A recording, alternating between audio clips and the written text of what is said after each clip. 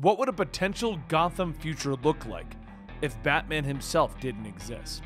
This is the Comicstorian channel where I take some of your favorite trade paperbacks and single issues, and I break them down into digestible bites to help you understand. Then I read them dramatically back to you. All alterations to the panels, text, and images are to prevent copyright problems, and all art is owned by its respective companies. Today we're going to be doing another full story in which we grab a bunch of the issues that we covered here on the channel on a weekly basis, and we turn them into one giant video to help you understand what is happening in a better format. Today we're going to be looking at the other side of Future State. You see, Future State was a series of stories that were told a little while ago that told a potential future for DC Comics. They were all about 2 to 4 different issues, but during all of these Future State books, there was a series known as the Future State Gotham series of books, and it basically told a future with Batman. So you're going to get the stories of Next Batman, Outsiders, Dark Detective, Grifter, Robin Eternal, Nightwing, Batgirls, Catwoman, Red Hood, Arkham Knights, and Batman Superman.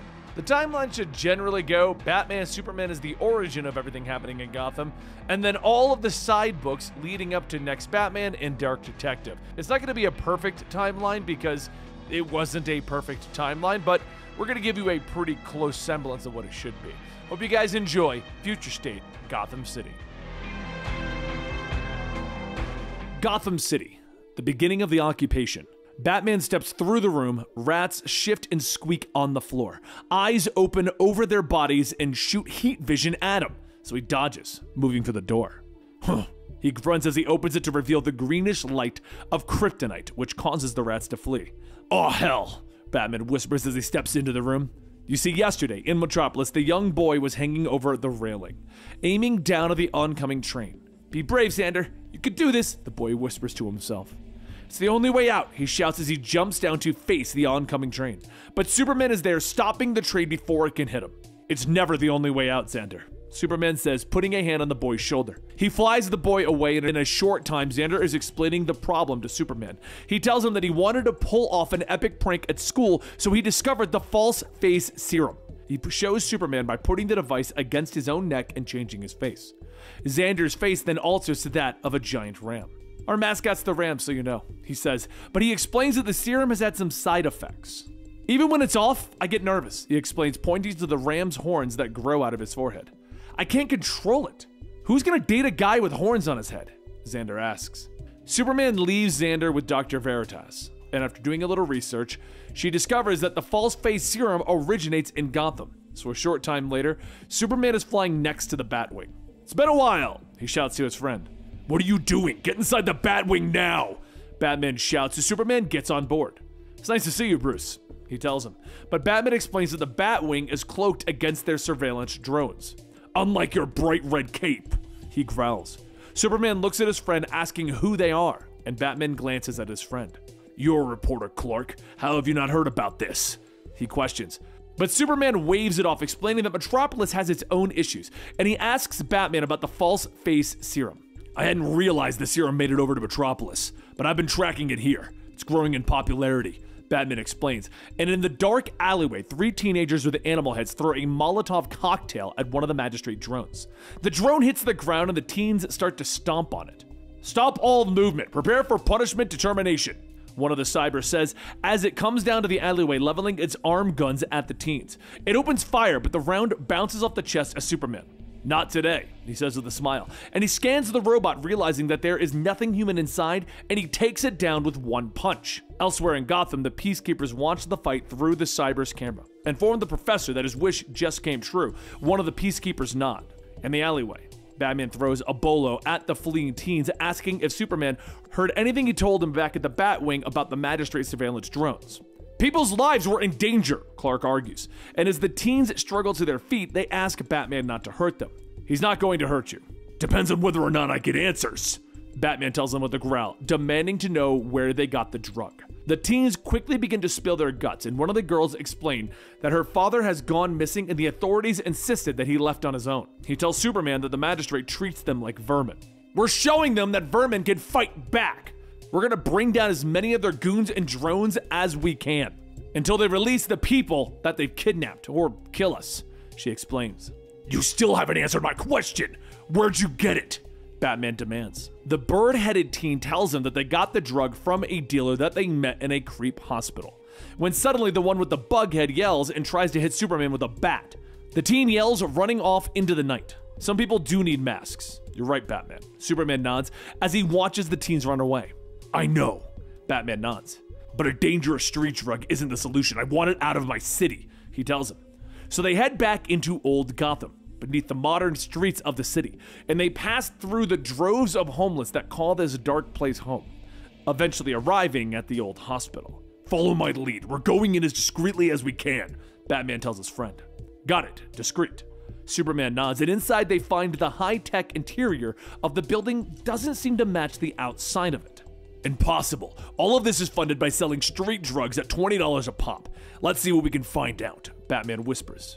He finds a computer and begins to look through the files when suddenly there's a snort from the shadows and two genetically altered human-animal hybrids rush them. I need more time, Batman says as he glances over his shoulder. I've got you covered, Superman tells him, and he hits the first hybrid, knocking him through one of the walls, but the other one clocks him in the jaw, showing that their strength is augmented as well. He hits the second one, quickly moving to take the serum injector from the thug's neck, and as he looks up, he sees a frogman standing before him. Hello, Superman, the frog says simply. My name is Mr. Toad, and I am the leader of the False Face Society, Mr. Toad explains. Elsewhere, Batman smiles as he finds out who is funding the false face serum. He downloads the data before turning and realizing that the building has gone silent. He feels it in his bones. Clark is in trouble. Batman looks up. Superman is strapped to a table, pushed along by Mr. Toad, flanked by a goat octopus man. Back away from Superman, now! Batman orders, but Mr. Toad just keeps moving. Make sure he doesn't follow, he tells the goat man, and the goat quickly moves, its giant octopus tentacles swirling around as he threatens Batman. But Batman just ducks and throws a small device that attaches to the goat's head. A concussion shockwave rips through his head, knocking him unconscious in seconds. And he moves to the window, watching Mr. Toad drive away. But the tentacles then twitch, and Batman remembers that octopuses also have neurons in their arms. He's thrown out the window, landing hard on the concrete below, his leg twisting at an odd angle. The homeless man that helped Superman earlier tries to move to help Batman, but he orders him to get back. While he's almost certain that these people aren't working for the magistrate, he doesn't want to take that chance. He calls his bike over, limping towards it, mounting it, and with a roar, he drives off into the night. Meanwhile, at their secret lair, Mr. Toad wheels the unconscious Superman into the room. I must admit, I had my doubts about you, but you proved yourself quite worthy of the name, Mr. Toad. Professor Pig tells his associate. Toad glares at the villain, reminding him to keep the magistrate away from his daughter. Pig snorts as he picks up a kryptonite bit and begins to place it on his drill. And as he walks over to the table, Superman struggles. Superman, you're awake. How delightful! Pig snorts. Where am I? Superman struggles as he tries to sit up. But later, Batman surveys the city. He placed the cryogenic sleeve on his leg to heal it and tried to track Superman. He looks through the files that he downloaded, aware that the false face serum is actually manufactured by the magistrate. He knows that they have Clark somewhere, and he just has to find him. But in Pig's operating room, Superman looks over at Mr. Toad. He's still weak from the kryptonite that is strapped to his chest. What did Pig do to me? Best not to ask, Mr. Toad tells the hero simply. Superman doesn't understand. He knows that Mr. Toad wasn't lying before, and he questions why he is working for Pig. I underestimated my opponent, Superman. Now I'm paying the price. I'm simply ensuring that my family doesn't have to pay too, Toad tells him. Is betraying your own beliefs the best way to protect your family? Superman asks him. Meanwhile, out in the city, Batman stumbles across one of the magistrate cybers. The robot scans him, announcing that his mask is lined with lead in violation of the city's laws. Batman dodges behind cover as the robot opens fire on him, and as he comes out fast, he stuns the enemy with batarangs before knocking its head off. He follows the signal, looking down on the building in the darkness. He then slips past the guards, finding a way inside, and it is then that he discovers that the magistrate has begun creating synthetic kryptonite. He turns at the sound of a voice as Pig enters the room, glaring at the villain. I'm surprised they haven't locked you up yet. The magistrate isn't too fond of masks, Batman remarks, but Pig snorts in laughter. They make exceptions for surgeons. I heard you visited my little club. Did you enjoy yourself? Pig asks, explaining that when the magistrate discovered the False Face Society, it had planned to destroy them. But Pig convinced them that the best way to track the descendants was to take charge of those descendants. And now I have my best Mr. Toad ever, an artist like me. Oh, the masterpieces that we've created together. Pig snorts as he places 2 of the false face devices on his arms, and his hands transform before Batman, becoming 2 massive boar's heads. Elsewhere in the building, Mr. Toad is helping Superman escape, but they suddenly stop as they hear a growling coming from the shadows. "It's one of Mr. Pig's creations!" Toad yells as a massive mutated version of Superman steps out of the darkness. "Stay behind me," Superman orders, and the monster blasts Superman with heat vision from his 8 eyes. But the Man of Steel deflects it, knocking the monster through the wall. "Bats!" Superman shouts as he lands in the room. "Soups." Batman nods. Superman knows that Batman is relieved to see him. He almost never calls him Soups. The 2 friends step back to back as Batman explains that Pig has given himself the strength of 10 wild boars.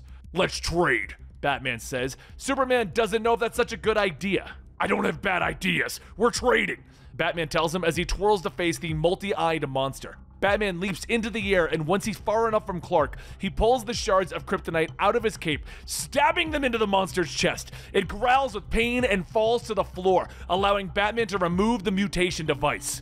Superman doesn't have to do much. He moves fast, punching Pig in the face, knocking him to the ground. Superman's eyes burn with anger as he thinks about how Pig used him as a lab experiment. "This entire facility is dedicated to your awful experiments. Do me a favor, Mr. Toad. Pull the fire alarm." Superman unleashes his heat vision on the facility, burning it to the ground, and quickly, the 2 heroes manage to pull everyone to safety. The next day, Batman calls on the aid of Animal Man, and he helps them remove the extra DNA from the animals in the city, while Batman removes the transmission chips. Inside one of his micro bat caves, Batman and Superman survey the city, Clark turning to his friend. "We've crippled the magistrate's bioengineering operations, but we haven't put him out of commission." But Batman interrupts him. "There's no we. I'm doing this one alone," Batman tells him, and he explains that the magistrate has already begun to grow synthetic kryptonite, that they knew Superman would come, that he is a liability. He explains that Superman can't be trusted. "You don't see them for what they actually are. They're not a terror organization. They didn't invade Gotham. We invited them. We let our fear, anger, and other base emotions overrule our judgment. The magistrate captured you once, they'll do it again.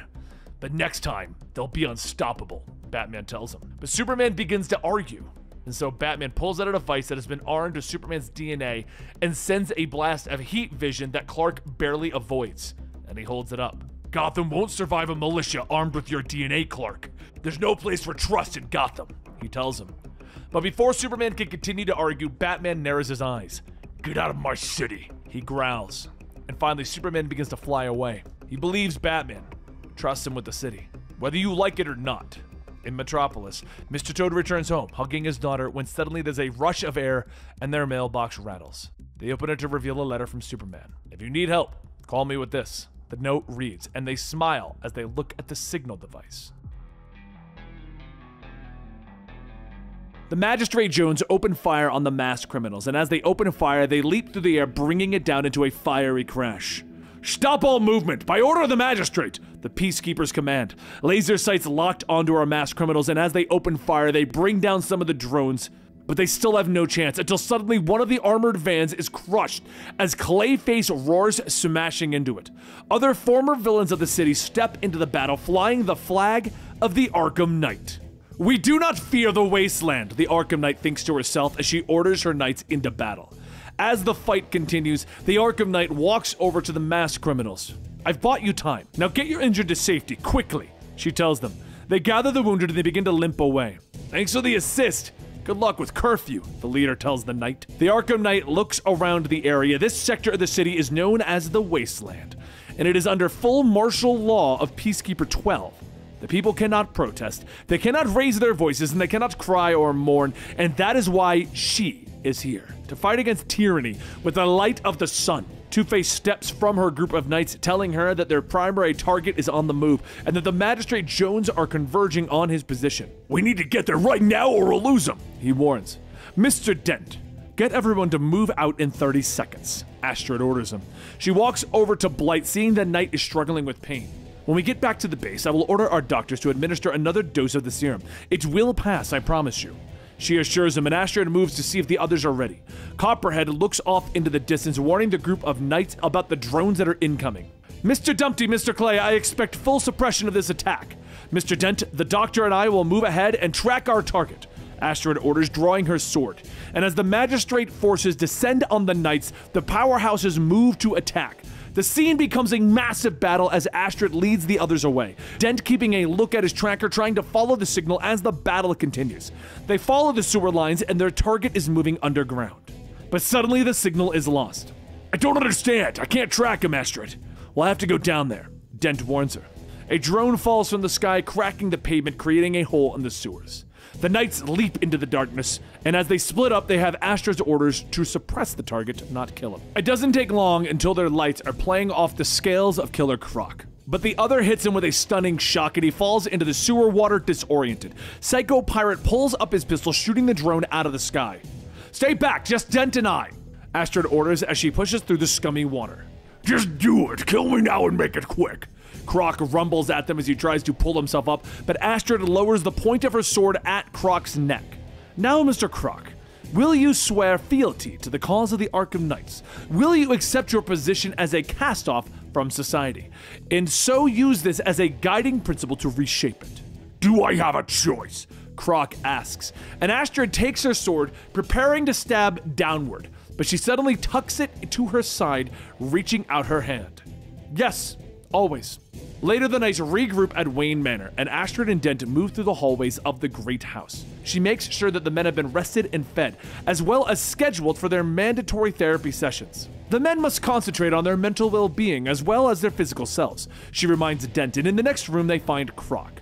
The villain floats in a tank, having been put into a coma to help speed up the healing of his wounds. Have we locked our primary target? Astrid asks as they come to another door, and Dent nods. Yes, our scanners indicate that it's being kept atop an old police precinct in the 5th Ward, he tells her. She steps out into the rain, discovering Blight in the balcony. He turns to her, telling her that the rain soothed his skin. She nods and asks if the serum helped at all. No, it feels like needles now. I just want the pain to stop, he tells her, and he kneels down to her, telling her that he doesn't think the sun will come out for him. She reaches down, taking his face into her hands. We will find a cure, I promise. And when we do, you'll stand with me beside our brother and sisters, and a new day will dawn on you. Beneath the city, Peacekeeper 12 leads his forces through the sewers. He knows that there were 6 to 10 knights, meta-powered. He reports in the command. It isn't Batman or any of his people. We've gathered reports suggesting that it may be a group that emerged from Arkham Asylum. Peacekeeper 1 tells him over the holocom, and Peacekeeper 12 knows what to do. I will tear this sector apart. You have my word. 12 tells his superior. The wasteland is torn apart. The magistrate cracks down on the citizens, trying to draw the knights out, and it wasn't long before they attacked, backed up by the very citizens of the sector. The Arkham Knights are the light in the darkness of the world.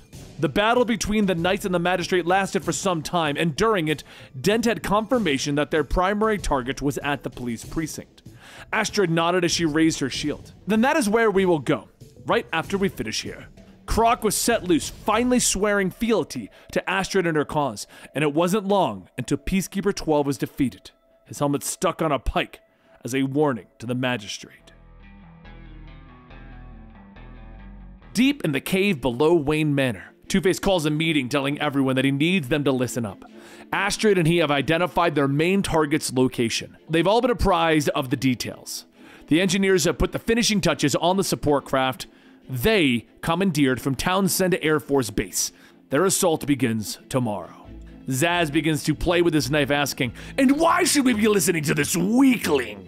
Astrid steps in, stating that she will allow good-natured chiding because it does wonders for morale. But she trusts that the ribbing will be the extent of it. Mr. Dent is her first lieutenant. Please afford the same courtesy that you would afford her as the Arkham Knight. Two-Face clears his throat, continuing to state that the magistrate's forces are concentrated by the police precinct and city hall. They have reacquisitioned an abandoned bank as a storage area. It is believed to be a replacement peacekeeper designated 6. He has assembled a massive cache of magistrate weaponry at this location. And guess what? This is where they will be going. They will be flying right into the heart of it. But as Astrid and the others get ready, she notices that they are short one member. Two-Face says that Phosphorus hasn't been feeling himself. The sedatives are having less and less effect on his pain levels. As morning comes, Astrid leads the charge on the Magistrate, not as Joan, but as Amanirenas. Amanirenas was the queen of the Kush in the days of Augustus and the Empire of Rome. She was never, ever afraid. Today, she is Amanirenas, and her subjects will punish their enemies. Astrid's teams quickly begin to dismantle their opposition, but soon, Phosphorus can feel his body giving way. Astrid holds him, stating that he will not succumb. He is a knight of Arkham, and he will endure for their common cause. Now fight, damn you! Phosphorus tells her that it's not the fighting, it's the only distraction that he has. It's the silent moments. It's the sleep. All the pieces you never see and that I never tell you about. I can't try to survive for the gift of a life of agony. Peacekeeper 6 tells the Magistrate to brace themselves. An aircraft is on its way to try and take equipment. They think that, but at that moment the radio signals that the enemy isn't going towards the cache. They're going inside of the police precinct. Astrid and her knights rush to the top of the building and begin to disconnect the old bat signal. Everyone on the ground asks what they're doing. Stealing a floodlight? As the bat signal is secured, Peacekeeper 6 races to the top, telling everyone to freeze. But instead of retreating, Phosphorus stands firm, telling Astrid that this is his regret. This is something he cannot continue, and thank you for believing in a moral wretch. She calls out to him, but Peacekeeper 6 takes her shot. Astrid screams as she jumps off the escape helicopter, driving her sword right through Peacekeeper 6's chest. Phosphorus says that she keeps saying that there's a new day dawning, but he doesn't want to see the dawn. When the sun rises, it hurts his skin. And Astrid tells Two-Face to throw her a line. She's not leaving him behind. Whatever is possible for their medical team to do for him, they will do it. So later, as Astrid gathers everyone to the roof of Wayne Manor, she tells all of those listening that there will be no more power brokers or politicians. No more mercenaries to come and beat their people into submission. They are a broken and insane collective dreg of humankind, yet they have proven to be a common cure for the wasteland of Gotham City. And for what? Broken trinket? A relic of Gotham's former glory? Did their brother fall in battle to help recover a simple floodlight? No. This light is a beacon of hope that reminds the Magistrate why the relics of Gotham are worth fighting for. It is a symbol, more valuable than any coin. It is their light in the darkness, a signal for those in peril upon the sea of fate. It is their sun, and from today, the bat signal will always shine in Gotham. The guard leads the prisoner through the Magistrate detention facility, remarking how she doesn't look like much. The prisoners all crowd around the windows of their cells, calling out to her, and the guard smiles as they reach her cell, commenting on how there's nothing on her in the system. No record of your prints, nothing on facial recognition software, no DNA, no nothing, same as your new roommate. He comments, pushing her to the floor, telling her that if she talks, he can get her transferred tomorrow. You don't, there's plenty of people here who would love to see you again, he tells her. He picks her up, ordering her to give him the resistance. But Cassandra Cain stares him down. Of all the people I thought I would see getting tossed in here, you're the last. What, nothing to say to your old friend? Stephanie Brown asks as Cassandra turns to look at her. She moves fast, her fists lashing out in a blur, cracking Stephanie across the jaw. She barely blinks. I've made friends in low places, and they won't take kindly to you getting fresh with me, Stephanie tells her. She snorts, reminding Cass that she's a traitor to Nightwing's cause, but she shakes her head, reminding Cass that the government sees them all as masks. Cassandra looks around the room, figuring out all the angles, and Stephanie leans against her bunk, informing Cain of the floors and ceilings that have been wired for sound. If she wants privacy, she needs to get her hands on one of the 2 nullifiers that are floating around the prison. She sits back on her bed, flipping through her book. There are some folks who can be real friendly, and wouldn't mind being a go-between for the right price, she remarks offhandedly. Cass whirls at her. I suppose it would be too much to expect, spoiler, that someone who has sunk so low would do the right thing. Cass snaps at her, and Stephanie just smiles. Ask me for help and find out, she says, but Cass doesn't believe that she wouldn't betray her. You tell me how you got caught, and I'll see about that nullifier, Spoiler says as she stands again, but Cass refuses, turning away from Spoiler, smiling. Missed you too, babe. The next day, Cass moves through the prison population. She talks to the Resistance members, asking if they know where her contact, Odysseus, is. Most believe that he is dead, but Jimmy Olsen points her to whatever is beneath the solitary area, and she'll have to find a way there. By the 3rd day, Cassandra is picking fights with the other prisoners, but no matter how hard she tries, no one will fight back. She gets to Jason Blood, grabbing him by the shirt. She knew you'd try this, you know. She's made us swear not to go toe-to-toe with you. He tells her, and Cass asks why. You have to ask her. he tells her with a shrug. She finds Spoiler in the laundry room with Zaz. She orders the villains to leave and Stephanie nods in agreement. You wanted my attention, and you're gonna regret getting it. It's for your own good, I promise, Stephanie shouts as she takes a swing that is easily blocked. The two trade blows back and forth, blocking each other easily. What's more important, your mission or tussling with me? Stephanie asks, and Cassandra whirls, slamming several blows into the woman's kidneys. I can multitask, she hisses, so Stephanie turns, clotheslining Cassandra hard. All right, enough of that, she snaps. But Cass gets back up and the two continue to battle. As they trade blows, Stephanie manages to twist and slip the nullifier into Cassandra's jumpsuit.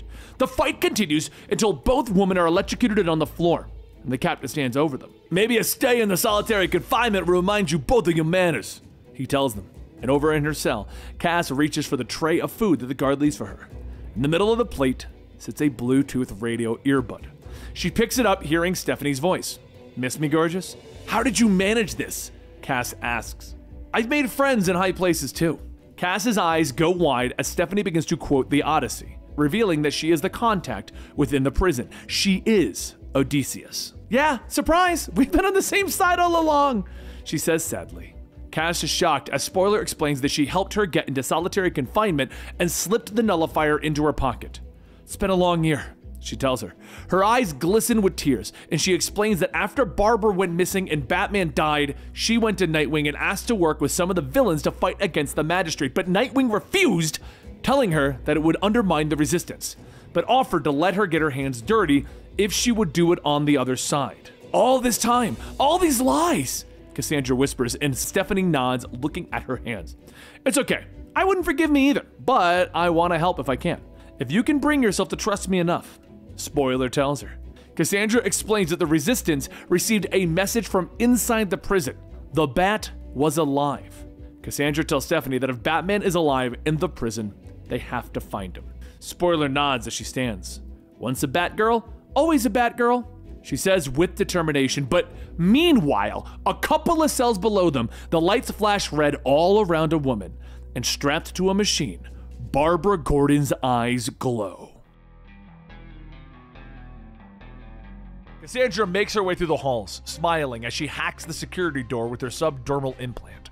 In the main hall, the riot has been going on for 2 minutes. Knock them out! Don't take them out! We need them breathing if we hope to get out of here, Stephanie Brown reminds the collection of supervillains that she is fighting alongside. They continue their battle, but suddenly all of the prisoners' wrist guards activate and they fall to the ground in pain. Not your smartest move, Blondie! The captain of the guard laughs as he enters the room. Hurry up! Stephanie gasps over the radio to Cassandra. Batgirl moves quickly through the prison, knocking out a guard and taking his armor.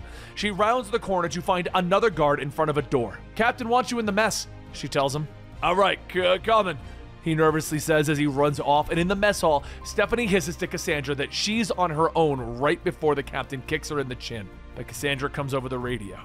Not yet, Batgirl, she tells her friend, and suddenly all the wrist locks fall off the prisoners. Stephanie smiles as she and the others stand up, no longer held down by this.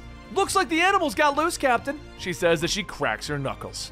The prisoners and the guards launch themselves once more into combat. Hope you're close to being clear, Cass. I don't know how much more we've got left, Stephanie shouts over the radio, and inside of the control room, Cass finds what she is looking for, moving off into the shadows. She hacks her way through another door, looking down at who she finds, shock filling her eyes. It's you, Barbara. What did they do to you? She gasps as she sees Barbara strapped to the table with tubes and wires sticking out of her. She rips Barbara free, trying to tell the woman that they don't have time until the system reboots. You found me, Barbara gasps as she leans in to hug Cassandra, and Batgirl picks her up, carrying Barbara out as she explains that the Magistrate links her into their connection, trying to pull all of the information that she had. She had some control, though, enough to send the message to the Resistance. I know they're hiding something big. I need access to a computer, Barbara whispers, and Cassandra nods, getting on the comms to Stephanie. She asks if she can hold the guards off a little bit longer, but she isn't getting an answer. She looks at Barbara. This might be our only chance of getting out, Cass reminds her, and Barbara shakes her head, reminding Cass that people are never a means to an end. Cass pulls out an orb, activating it and appearing in her Batgirl uniform. They turn, seeing a group of guards heading towards them. Cass is amongst them in seconds, kicking and flipping her way through them with lightning speed, and she looks back to see two of the guards attacking Barbara. She finds strength beating them down, Once a Batgirl, always a Batgirl. The two women smile, and they head back into the central control room with Cass radioing to Nightwing as Barbara goes to work on the magistrate systems. Nightwing, I have her. It wasn't him. I found Oracle, Cassandra tells their leader. Then there's a pause before Nightwing orders Cassandra to bring Barbara home. Suddenly, the redhead gasps.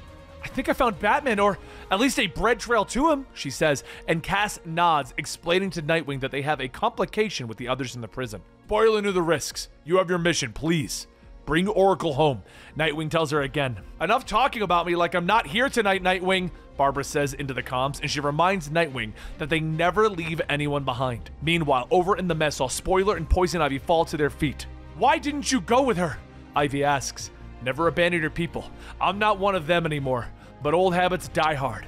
Been a pleasure fighting by your side, Stephanie tells her. And as the captain steps forward, an alarm begins to sound in the prison, and he looks up in fear, demanding to know what is happening. Stephanie smiles. What did I say? We never leave our people behind, she tells him. Suddenly, all the screens go black, and a display of an image of Oracle's head appears. The drones hover nearby, projecting an image of the Oracle on every surface, and throughout the city, everyone's phones and screens also show the Oracle image. And she tells the people of Gotham, both the magistrate and the civilians alike, that the masks have failed them. But she tells them that there is still hope. We are the resistance. Join our cause. As long as we live, there is always hope. We know what we have to do now. We have to fight for what is right, the words echoing throughout the city. Inside of the prison, the resistance has arrived. Nightwing, Batwoman, Talia al Ghul, and Robin join the battle. The prisoners are freed soon, and the guards rounded up and imprisoned. And later at base 2 of the resistance, Barbara looks up at Dick, reminding him that his hovering is making her tired. She thanks him for finding her, and the two embrace, and they kiss. They have much to do, but it can wait a few more minutes. Outside, Cassandra finds Stephanie, and Spoiler asks what is to happen to all of the villains in the prison. But Cassandra tells her that there are no more heroes, there are no more villains, only the resistance. I know this doesn't make things square, but thanks for giving me a chance when you didn't have a reason to, Stephanie tells her.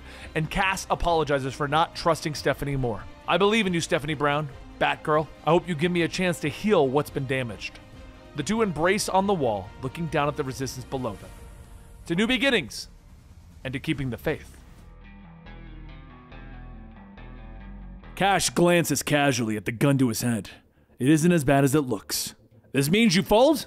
Cash asks. But the man doesn't waver. He knows that Cash has something up his sleeve. He knows that he's been cheating. But Cash moves fast, yanking the man's arm and pulling the pistol from his hand. Out of his sleeve, he pulls out a knife, pinning the guy's hand to the table. The guy screams as Cash pulls the knife back and picks up the heavy pistol. Don't accuse someone of cheating unless you're really sure you can take him in a fight, moron! Cash snaps, throwing the pistol back on the table, aware that everyone is staring at him. Don't act like you've never seen anyone get stabbed before, Cash says simply. A call from behind gets his attention as the GCPD officers ask if they can, have a word. Gun's not mine, Cash says as he picks up his money. We know who you are, Cole Cash, the female officer states, and the entire bar suddenly stops and stares. The thugs and goons all begin to move forward. They've all been slighted by Cole Cash in some way or another. Everyone calm down, I can explain, Cole says as his hand curls around a bottle of beer. He spins quickly, cracking the bottle over the head of the nearest goon. Then he flips and rolls as the bar turns into a massive fight. He moves fast, his feet and fists striking out against anyone that gets close. A kick taking him in the back, and he stumbles to the door, landing outside. Not ideal, but I'll take any exit I can get, he thinks to himself as he falls to the ground. He looks up and he's greeted by dozens of cops and their combat drones. But he doesn't hesitate. He makes a break for it across the street, but a car hits him and he cracks onto the windshield. Ow, I'm okay. He gasps as the cops surround him again. Quickly, Cash is loaded into the back of the police van, his cuffs magnetized to the roof. He looks up to see a man in a suit sitting across from him. Cole, is that you? Luke Fox asks. No, sorry, Cole says with a shake of his head. Cole avoids Luke's questions, but doesn't seem overly surprised to find one of Gotham's favorite sons in the back of a magistrate van. They're finishing up the roundups. All the masks and capes are targets. Luke explains, even though Cole didn't ask. He tries to explain that he's out of the game and he doesn't associate with anyone. But Luke smiles. Batwing hasn't flown in years either. You have to get me out of here, Luke finally whispers as the van continues to speed through the city. Get yourself out of here, Cole grumbles, and he looks up, telling Luke that they're people who can get him out of Gotham if he has the money. Yeah? Who? Luke questions. If I knew that, you think I'd still be in the city? Cole snaps. They continue to argue, but finally Cole lashes out, kicking Luke hard in the face. Fox slumps in his cuffs as Cole begins to kick on the wall of the cab. Hey, guard! This guy started puking blood and passed out! Cole shouts, and the door slides open and the guard orders Cole to stay in his seat. He checks the unconscious Fox before calling for backup with his buddy. Steve, this guy's messed up. How far out? The guard begins to call, but he's interrupted as Cole wraps his legs around the guy's throat and begins to choke him from behind. Luke, grab his gun! Cole shouts, but Luke doesn't move, and the guard pulls his own pistol trying to shoot Cash. Luke, stop playing! Fine, I'll do it myself!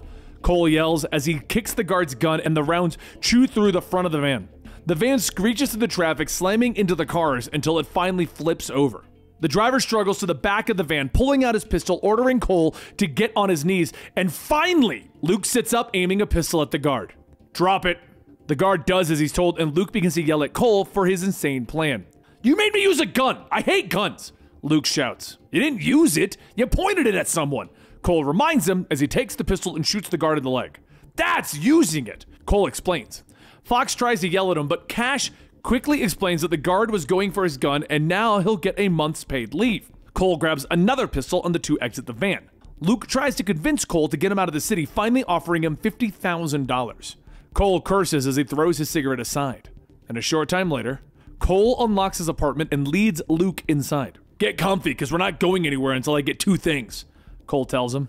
He gets the first and he pulls one of his pistols out of a duffel bag. He pulls out a large rifle as well, aiming it at Luke's head. And the truth is the other, Cole tells him. Luke holds up his hands, re-explaining that the magistrate grabbed him because he used to be Batwing. He can't call his family because he doesn't want his father to know what he did. He pulls a credit card out of his pocket, explaining that it has access to an untraceable $50,000. And now it's yours, Luke tells Cole. Finally believing Luke Fox, Cole begins to pull out other gear from his bags. He hands Luke a mask with no eye holes, explaining that his contact has some trust issues. What about you? Luke asks as Cole begins to pull on his own mask. Oh, I got my own. And when he turns around, we see that Cole Cash is Grifter. They move through the city streets quickly, with Grifter telling Luke not to be suspicious. I have a sack on my head and you're wearing a goddamn bandana over your face, Luke points out. This is the Narrows, man. It's not suspicious here, Cole tells him as they duck into an alleyway. Well, if it isn't the Grifter himself. The woman sits on top of the fence, looking down at the pair as her thugs begin to surround them. You screwed us, Grifter, she accuses him, but Cole shakes his head. Vale, I would never screw the Black Mass Syndicate, he tells her. And she points out that he did. Intentionally. I would never do it intentionally.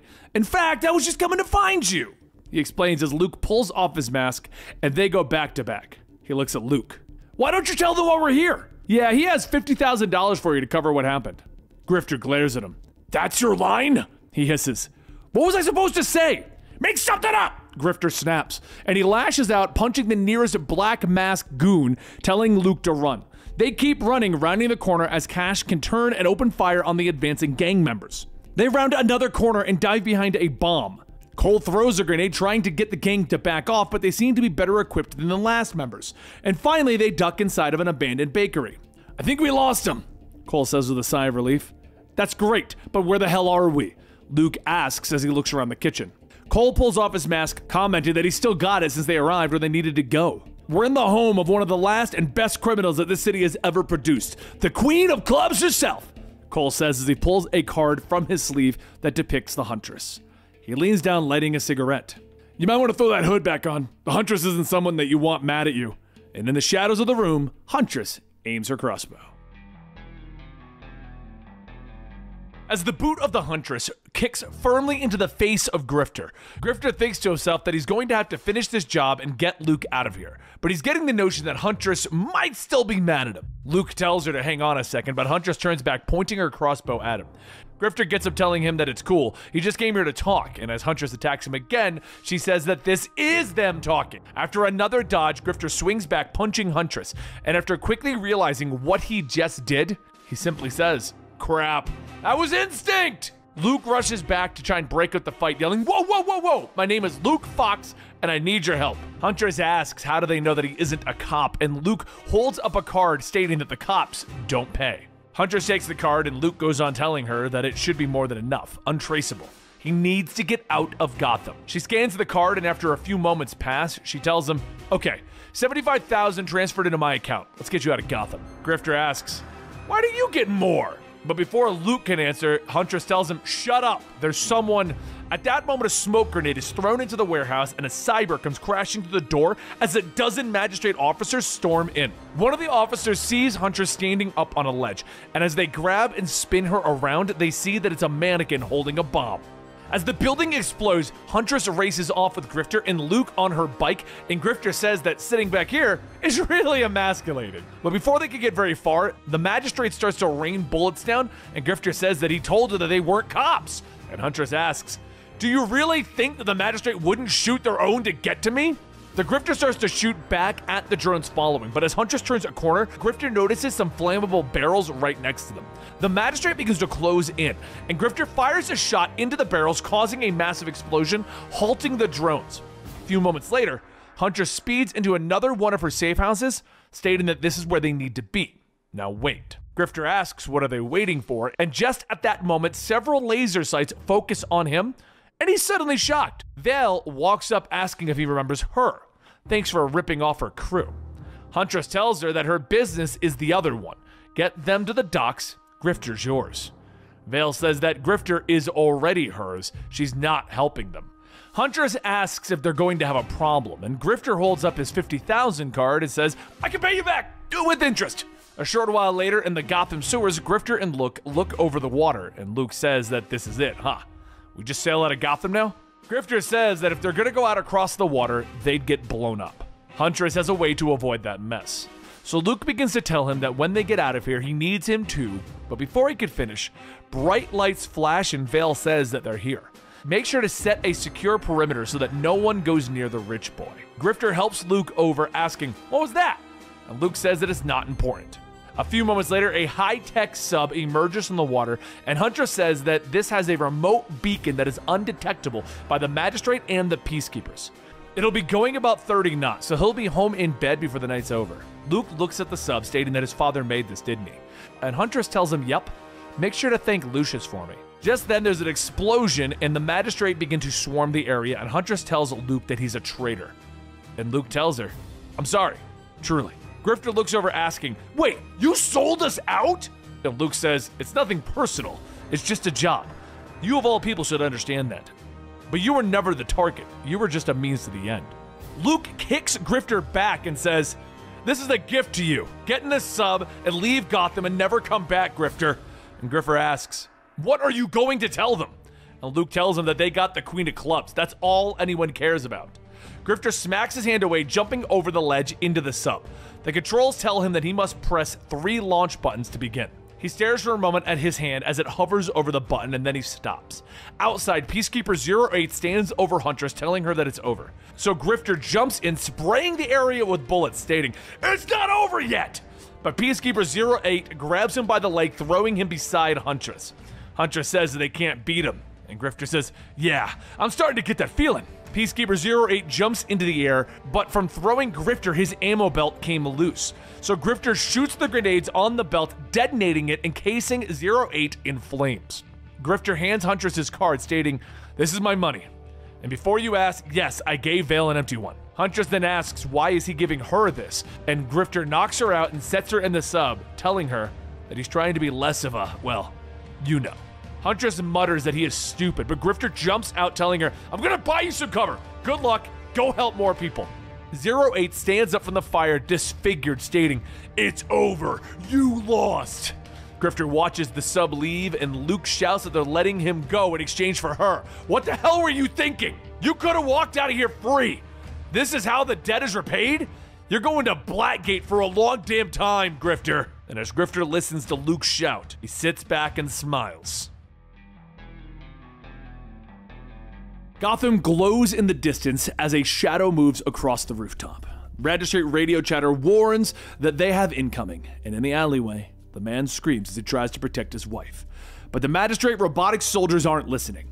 One reaches down, ignoring the man's protests as he grabs him around the neck, when suddenly Nightwing descends from above, kicking the robot in the head, twirling and smashing it with his Eskrima stick. The others move to stop him, a drone at its back, but Nightwing flips, tossing his stick, smashing both of them. And as Nightwing retrieves the weapons, the man thanks him, offering his hand. The Nightwing twirls again, throwing the stick, cracking the man in the jaw. No, your body language is all wrong. You're not scared. You're ready to pounce. I thought the magistrate was going automated. I guess certain cases still require the human touch.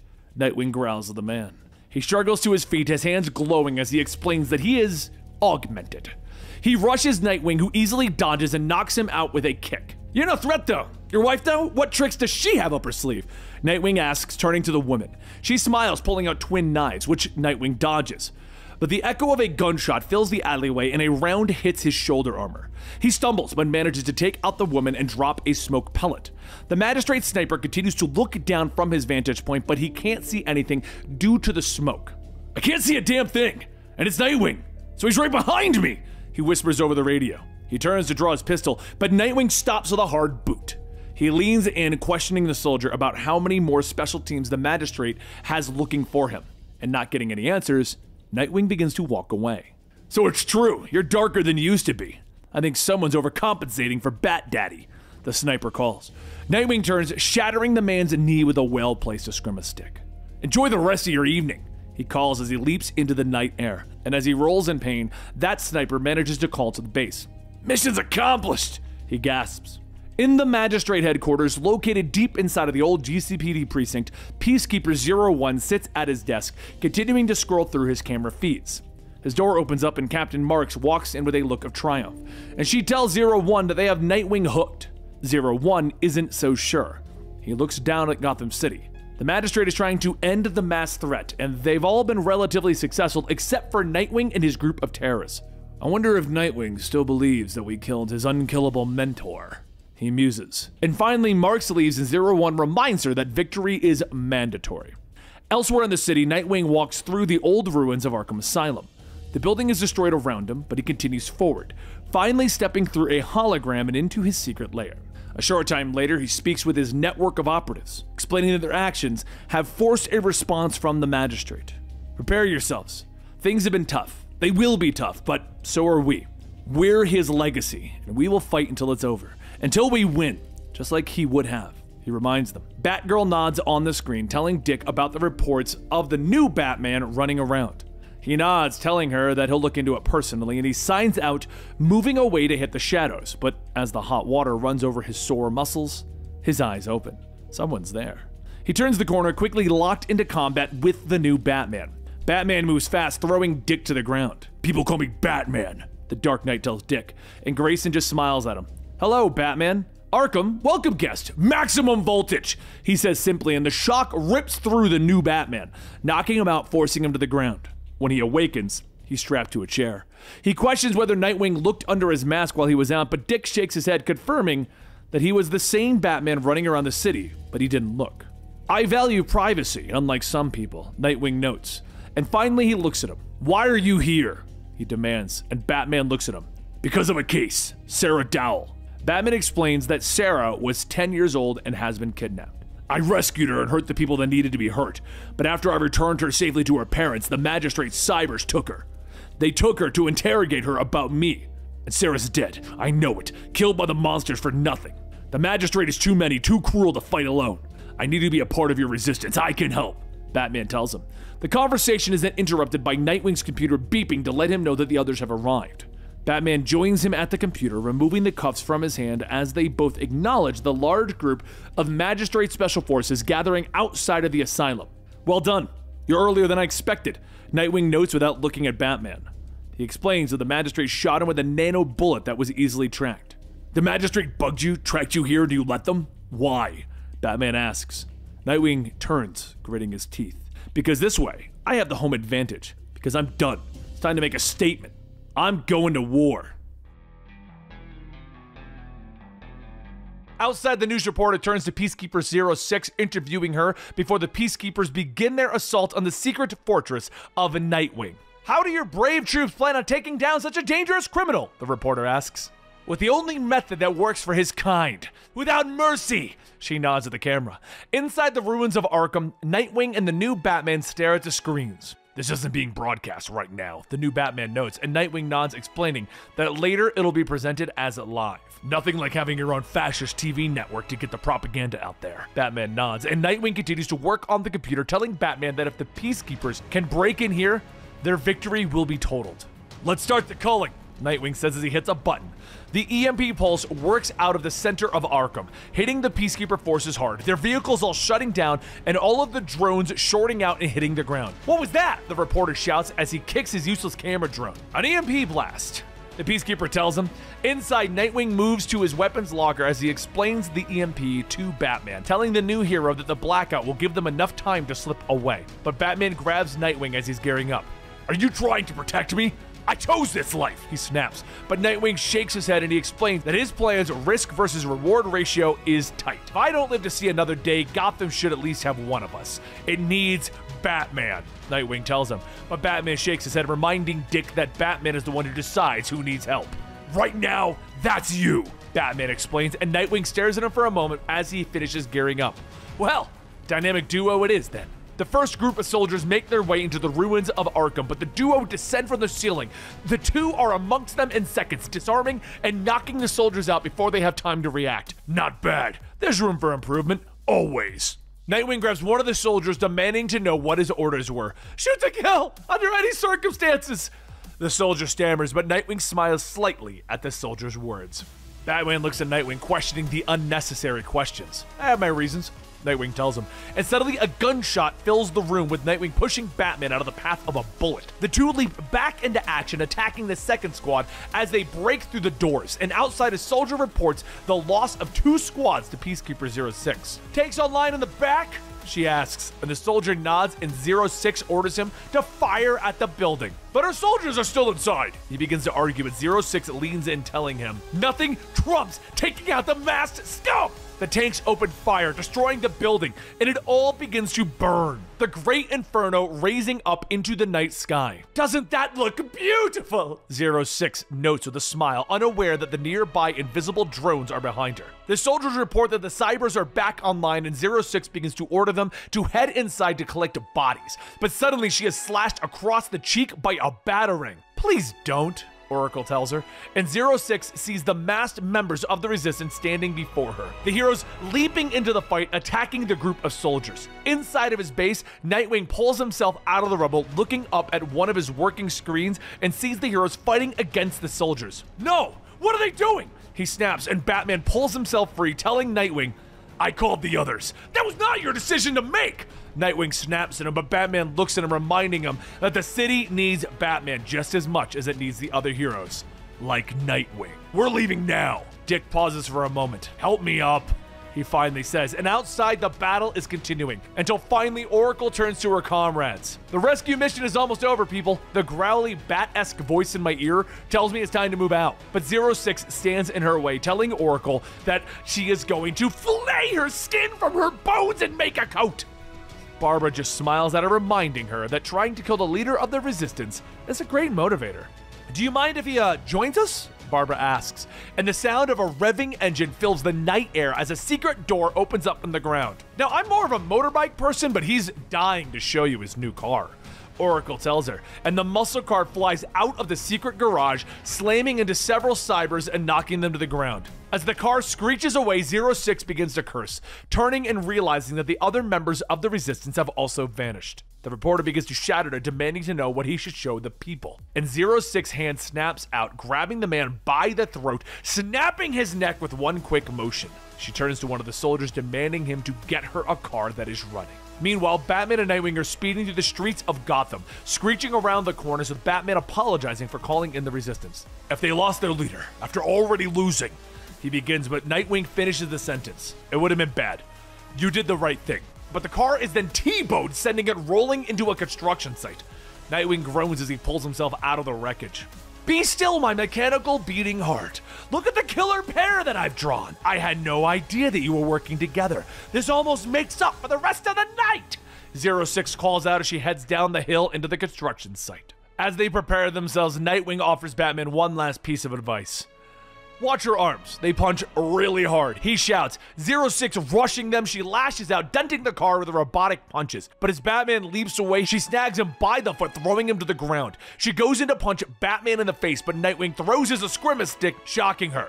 Nightwing knows who she is. He knows that her identity was erased by the Peacekeepers. He knows that her parents were murdered in front of her by the Joker. I know what it's like to see your family destroyed, to lose the people that love you most. We're not the villains you want us to be, Elizabeth. You're all scum! Scum that needs to be cleansed from our lives! Just like we did with Batman. She shouts at him, rushing at him, but Nightwing connects with his electric Eskrima sticks. He dodges her blow, shocking her spine as he twirls through the air. 06 grunts in pain, but twirls and brings her elbow into Nightwing's face. But Batman is there, knocking her away, slamming her into a pile of debris, which falls, trapping her. She looks up at the heroes, weakened by the electrical attacks. Going to take my life now? Vengeance for your bat that I helped kill? Do it. I'll just be replaced tomorrow. The magistrate will win! She gasps one last time, but Nightwing shakes his head. He's not going to take her life.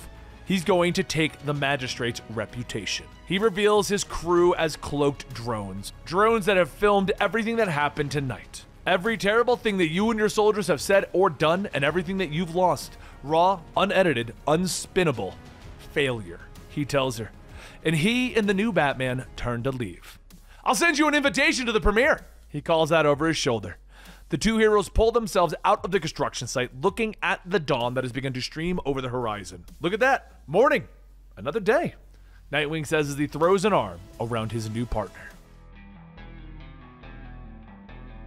Outside of Gotham, Katana roars through the sky with her jetpack as lightning cracks through the sky behind her.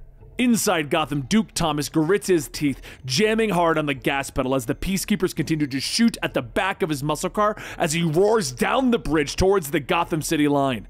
The passengers in his car scream in panic, but Duke tells them to trust him to get them out of Gotham and continue on. With a roar of his powerful engine, the muscle car shoots over the barriers that the Peacekeepers have put up, and Duke screeches to a stop outside of the city. Two of the Peacekeepers rush forward, their weapons at the ready. Stand down! Stand down, agents! We have no jurisdiction. Their commanding officer shouts, and the soldiers ignore those orders, continuing forward until Katana lands right in front of them. Any part of you crosses that line, your soul is mine, she warns them, cutting a line in the pavement. The soldiers pause for a moment before raising their rifles and opening fire. In a blur of steel, Katana blocks every round, finally deflecting one of the bullets back at the soldiers, hitting him in the chest. She moves fast, knocking the man back across the line, and his partner begins to drag him back towards the barricades. We're gonna catch him, you know, and then we're gonna put him on trial and deal with him. The soldier yells. Wow. The refugees gasp as they look at Katana. I know, right? Welcome to the outside, Duke tells the group with a smile, walking over to his friend and former teammate, thanking her for the assist, but Katana turns on him, anger in her voice. She points at Duke, reminding him that he needs to decide which side of Gotham he is planning on staying on. But he shakes his head, telling her that the magistrate has them all marked, and they are threatening their families. But Katana is barely listening. She reminds him that none of them are safe and that he cost her valuable time. Take them and go, she tells him as she blasts off with her jetpack. She flies through the air, pointing towards the warehouse, lightning crackling as she can hear her husband's voice in the sword. She nods, telling him that she'll apologize to Duke later, and as they near the warehouse, Katana's jetpack begins to cough and sputter. She used valuable fuel to save Duke and his refugees. She begins to cut the engines, trying to skip and lower her descent to the warehouse's roof, where she lands with a hard crash, the jetpack smoldering and in flames. I'm fairly certain that someone heard that. I love you, and yes, I'll be careful, she tells her husband as she unsheaths her sword. She kicks open the door hard, and the Peacekeepers are on her in a second as she cuts her way through them. It's a running battle as she moves through the hallways and rooms of the warehouse. She leaps, flips, and slices her way through the magistrate forces. Every room she leaves is decorated with the corpses of her enemies. Until finally she reaches the lab, and it is there that she meets an old traitor. Caliber, betrayer, what are you doing here? She demands. Caliber smiles, informing her that he is working with the magistrate on some advanced tech. Let me show you, he says with a smile, and he hits her with a powerful blast, sending her through the wall and outside once more. Caliber steps outside, ordering the van that was about to leave to take off. You understand how bad this night can get for you, right? Caliber asks with a nod, but Katana ignores him, rushing after the van while reminding her husband that Caliber doesn't frighten her at all. Hey! You know it's just me here. Have you completely lost it, Tatsu? He asks as he tries to attack her, but she ducks under his attack and rolls forward, the katana cutting through the side of the van like butter, destroying the tire and engine. As the van flips and rolls, Katana meets Caliber in battle as he blocks her sword strikes with his robotic arm, knocking her back hard. She blocks again and again while he hammers on her with punches, until finally she drops to her knee exhausted. Ha! I just remembered.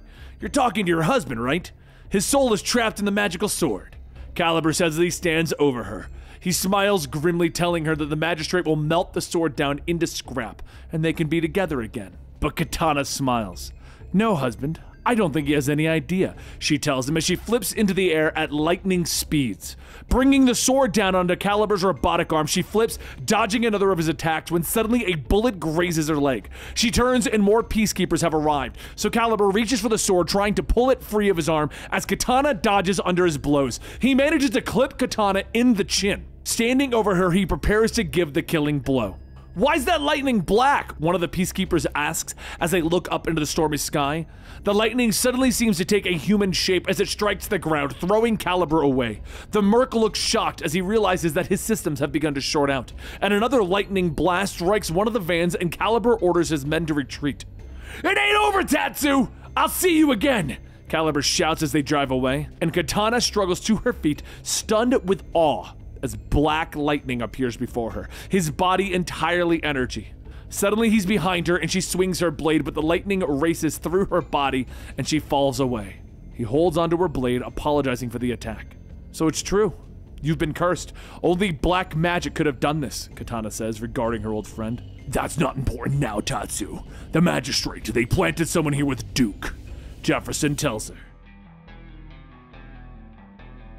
Katana kneels by her broken sword, the Soul Taker. Black Lightning says that he's wondering if she still had the original. What in the world happened to it? And she doesn't respond to the question, but asks him what happened. Black Lightning looks at himself, stating that it's a really long story. Trying to do the right thing, but everything went wrong. There was some magic involved too and a curse. We'll figure it out after we find Duke. At that moment, there's a flash of light and Black Lightning appears, dropping the current Soul Taker. Katana asks what happened, and soon Black Lightning reappears again, telling her, sorry, I'm still getting used to all of this. As they get ready to set out, Katana's communicator rings, and Duke asks if she can hear him. Katana shouts asking if he's okay, and Duke says, for a moment, but something seems a little off. The whole bridge is set up to be a little too easy. Could be just, no, never mind. Tagged the 3 civilians with nano tracers, and 1 is already missing. Just then, one of the civilians comes crashing down, narrowly missing Duke, and Duke asks, couldn't wait, huh? The man kicks, asking if Katana is on the other line. Tell her that her sweet jetpack left a trail that I can see with my robotic eye. As the man attacks again, Duke jumps over, tagging the man with a small device, stating, this isn't going to delete anything, it'll just scramble your internal comms and Wi-Fi antennas. This will give us time to regroup. Back with Katana, she tells Black Lightning that they need to go. Duke needs them, but before leaving, Black Lightning tells her to wait. He holds his hands over the broken sword, and suddenly the pieces begin to mend it together as Black Lightning is absorbed. Katana asks what did he do, and Black Lightning whispers that she needs to go. A short while later, Katana meets up with Duke to chase the rogue cyborg that Duke was fighting. But before the two of them are able to catch up, the magistrate officers speed up behind. The armored vehicle begins to open up as Caliber is on a mounted gun and it pops out. Caliber then tells the cyborg to get the hell out of there, agent. The gunner opens fire, forcing the two of them to jump off their bikes. Then Katana continues running back with the electrically charged Soul Taker. Black Lightning tells her to hang on, and she cleaves the sword through the armored vehicle with a thundering. But as Katana tries to slow down, she stumbles, dropping the sword. She reaches out, and Caliber takes the sword, bending the blade, telling her, this is goodbye. But as the blade snaps, he is struck with an electrical charge and it electrocutes him. With all of the lightning striking, Black Lightning re-emerges, holding the sword to Caliber's neck. Duke stares, asking how, but Katana asks, did you manage to wipe the cyborg's memory? Duke tells her, yeah, but how? Black Lightning says that it was magic, went up against the wrong magician at the wrong time for the right reason. Duke tells him not to worry, they'll fix it. They'll find a way. And later, as Duke's messages continue to be heard all throughout the city, he makes his way to the border. The magistrate officers all point their guns, telling him to stop. Come any closer and they'll shoot. And Black Lightning phases out of the sword as Duke tells them, fine. Shoot then. Jason's phone buzzes with a mask alert as he sits up in bed, ignoring the woman laying next to him. He pulls on the Red Hood uniform and heads outside. The bike roars down the street, weaving in and out of traffic on the highway. Vigilante turns, aiming his gun, opening fire at Red Hood, but Jason avoids it. He brakes, pulling out his hook and chain, tossing it at Vigilante. The hook snags on the tire, bringing the bike to a sharp stop, throwing the mask to the ground. And later, Jason throws Vigilante hard onto the magistrate official's desk. "Not bad, Hood," the officer says with a smile as he removes the Vigilante's mask. He orders the soldiers to remove the prisoner, and Jason watches as a body bag is wheeled through the room and the officer smiles. "Your partner did it again. This would be much easier if these dummies would stop wearing masks," he notes. And another mask alert sounds, and Jason turns to see a screen that shows another Red Hood stealing from a food truck. "Wow, would you look at that? Aren't you a little mad these guys are stealing the look that you stole?" Red Hood roars through the city on his bike, dismounting at the food truck, ignoring the cops and the civilians as he looks around the scene. A short time later, Hood parks outside of a food bank, the line twisting around the block, but he ignores it and heads into the bar across the street. Inside, he ignores the patron's comments and he sits at the bar. Removing his mask, he orders a double, but the thugs aren't leaving. They come up behind Jason, ordering him to put back on his mask and leave. "We don't serve heroes in the Narrows," one of them hisses as his buddy pulls out a knife. They move to attack him, but a bar stool sails through the air, knocking the one with the knife out, and the two other are taken out in a blur of motion. "You didn't wake me when you left this morning, not even a kiss goodbye. You just wanted a head start," Ravager says with a smile, pulling off the mask, revealing her face. "You see, I used the bar stool instead of my swords," she says with a smile as she sits down with Red Hood, and she orders herself a beer. As she drinks, she wonders why he stayed in Gotham after Batman died. Why does he do what he does? And Jason finally stands up. "You see that line for the soup kitchen? It's long, too long. The people in the neighborhood know a shipment of food is coming," he tells her as he reaches for one of the thugs' phones. He explains that the soup kitchen and the bar were the only places that weren't vandalized. He knows the thugs work for the Red Hood that stole the food. Ravager smiles as she stands up. "Then let's play," she says, and Jason shakes his head. "I work alone," he says as he pulls back on his mask. He crosses the street, stepping into the soup kitchen. Everything looks normal inside, so he looks around as he pulls out the phone, hitting the last number called. He can hear the buzzing coming from the back room and he kicks open the door. The fake Red Hood curses as he drops the boxes that he was carrying, turning and running for the door. "They told me I'd be safe!" he shouts, and Jason chases him out into the alleyway. But as the fake Red Hood rounds a corner, he meets Ravager's sword. "Looks like dinner's on me tonight. Sushi?" she asks with a smile as she cleans off her blade. Jason leans down, removing the fake's helmet. The kid was a no one, just someone who was trying to help people, but looking inside, he finds that the helmet was lined with Mad Hatter tech. "This has been updated. It's new," he tells her, and he turns away, congratulating her on a good job as he heads back for his bike. "Where are you going?" she asks him. "To find the Mad Hatter and get some answers," Jason tells her, and she straddles the bike. "I know where the Mad Hatter's last hideout was." "Giddy up," she tells him. So a short time later, the pair are moving through the Wonderland Putt-Putt building, and they round the corner to discover the body of Mad Hatter, long dead. Now, who has their hands on the Hatter tech, Rose wonders, when suddenly Jason's phone begins to beep with another mask alert. He glances at it to see that he is the new alert. "Crap!" Jason curses. Red Hood curses as he looks at the bounty alert on his phone, the alert that's for him. "Why is your head worth so much?" Ravager asks casually. Red Hood doesn't respond, bending down, looking at the corpse of the Mad Hatter. "Every single merc in Gotham is going to be gunning for you now, hun," she continues as she reaches for the sword by her side, but when she turns, Jason is no longer in the room. "Oh, foreplay," Ravager whispers with a smile. Red Hood revs his motorcycle as he drives away from the warehouse, getting on the line with the Magistrate Mask Hunter Dispatch, demanding to know why a mask alert was sent out for him. There's a pause on the other end as the dispatch checks. "Must be an error in the system. I'll flag it." "Why don't you come in? The magistrate will take care of you," the dispatch tells him. There's another pause and the dispatch tells him to go to the station that he's about to pass. "Wait, are you tracking my call?" Red Hood asks. The drones open fire, hitting the road around Red Hood, throwing his bike through the air. He lands in a roll and he keeps moving, rounds chewing up the concrete around him. He turns, throwing his chain, hooking 2 of them, and the drones smash together, exploding. 2 more buzz in, opening fire, clipping Jason in the shoulder. He takes cover behind a car. The round rips into it, blowing it up. A short time later, Peacekeeper 03 investigates that crime scene. He finds the shattered remains of Red Hood's helmet. Sweep the area for any masks in that damn helmet. The magistrate wants to know who made it tonight. Though wounded, Jason manages to slip into the shadows, pulling himself up a fire escape, finally arriving at the rooftops. Inside, he uses a medkit from his belt, sealing up his wounds, and he sits, breathing heavy as he stares into the lights of Gotham. I miss this view. He whispers to himself, knowing that he has no choice, and he pulls on the Red Hood helmet with the Hatter tech. Come find me, Rose, he whispers before his mind is taken over. Red Hood moves through the city quickly, finally arriving at the nondescript building. He takes out the guards inside, using an elevator to head below ground. You're late, or are you right on time? The White Rabbit calls out as Jason steps off the elevator. She walks across the room regarding Red Hood. Curious? You're not who I was expecting, she says, before turning to her men, telling them all to pack up their tech. We might be burnt, she explains, and Jason grits his teeth, trying to fight the tech so that he can hit the woman, but his fist stops inches from her face.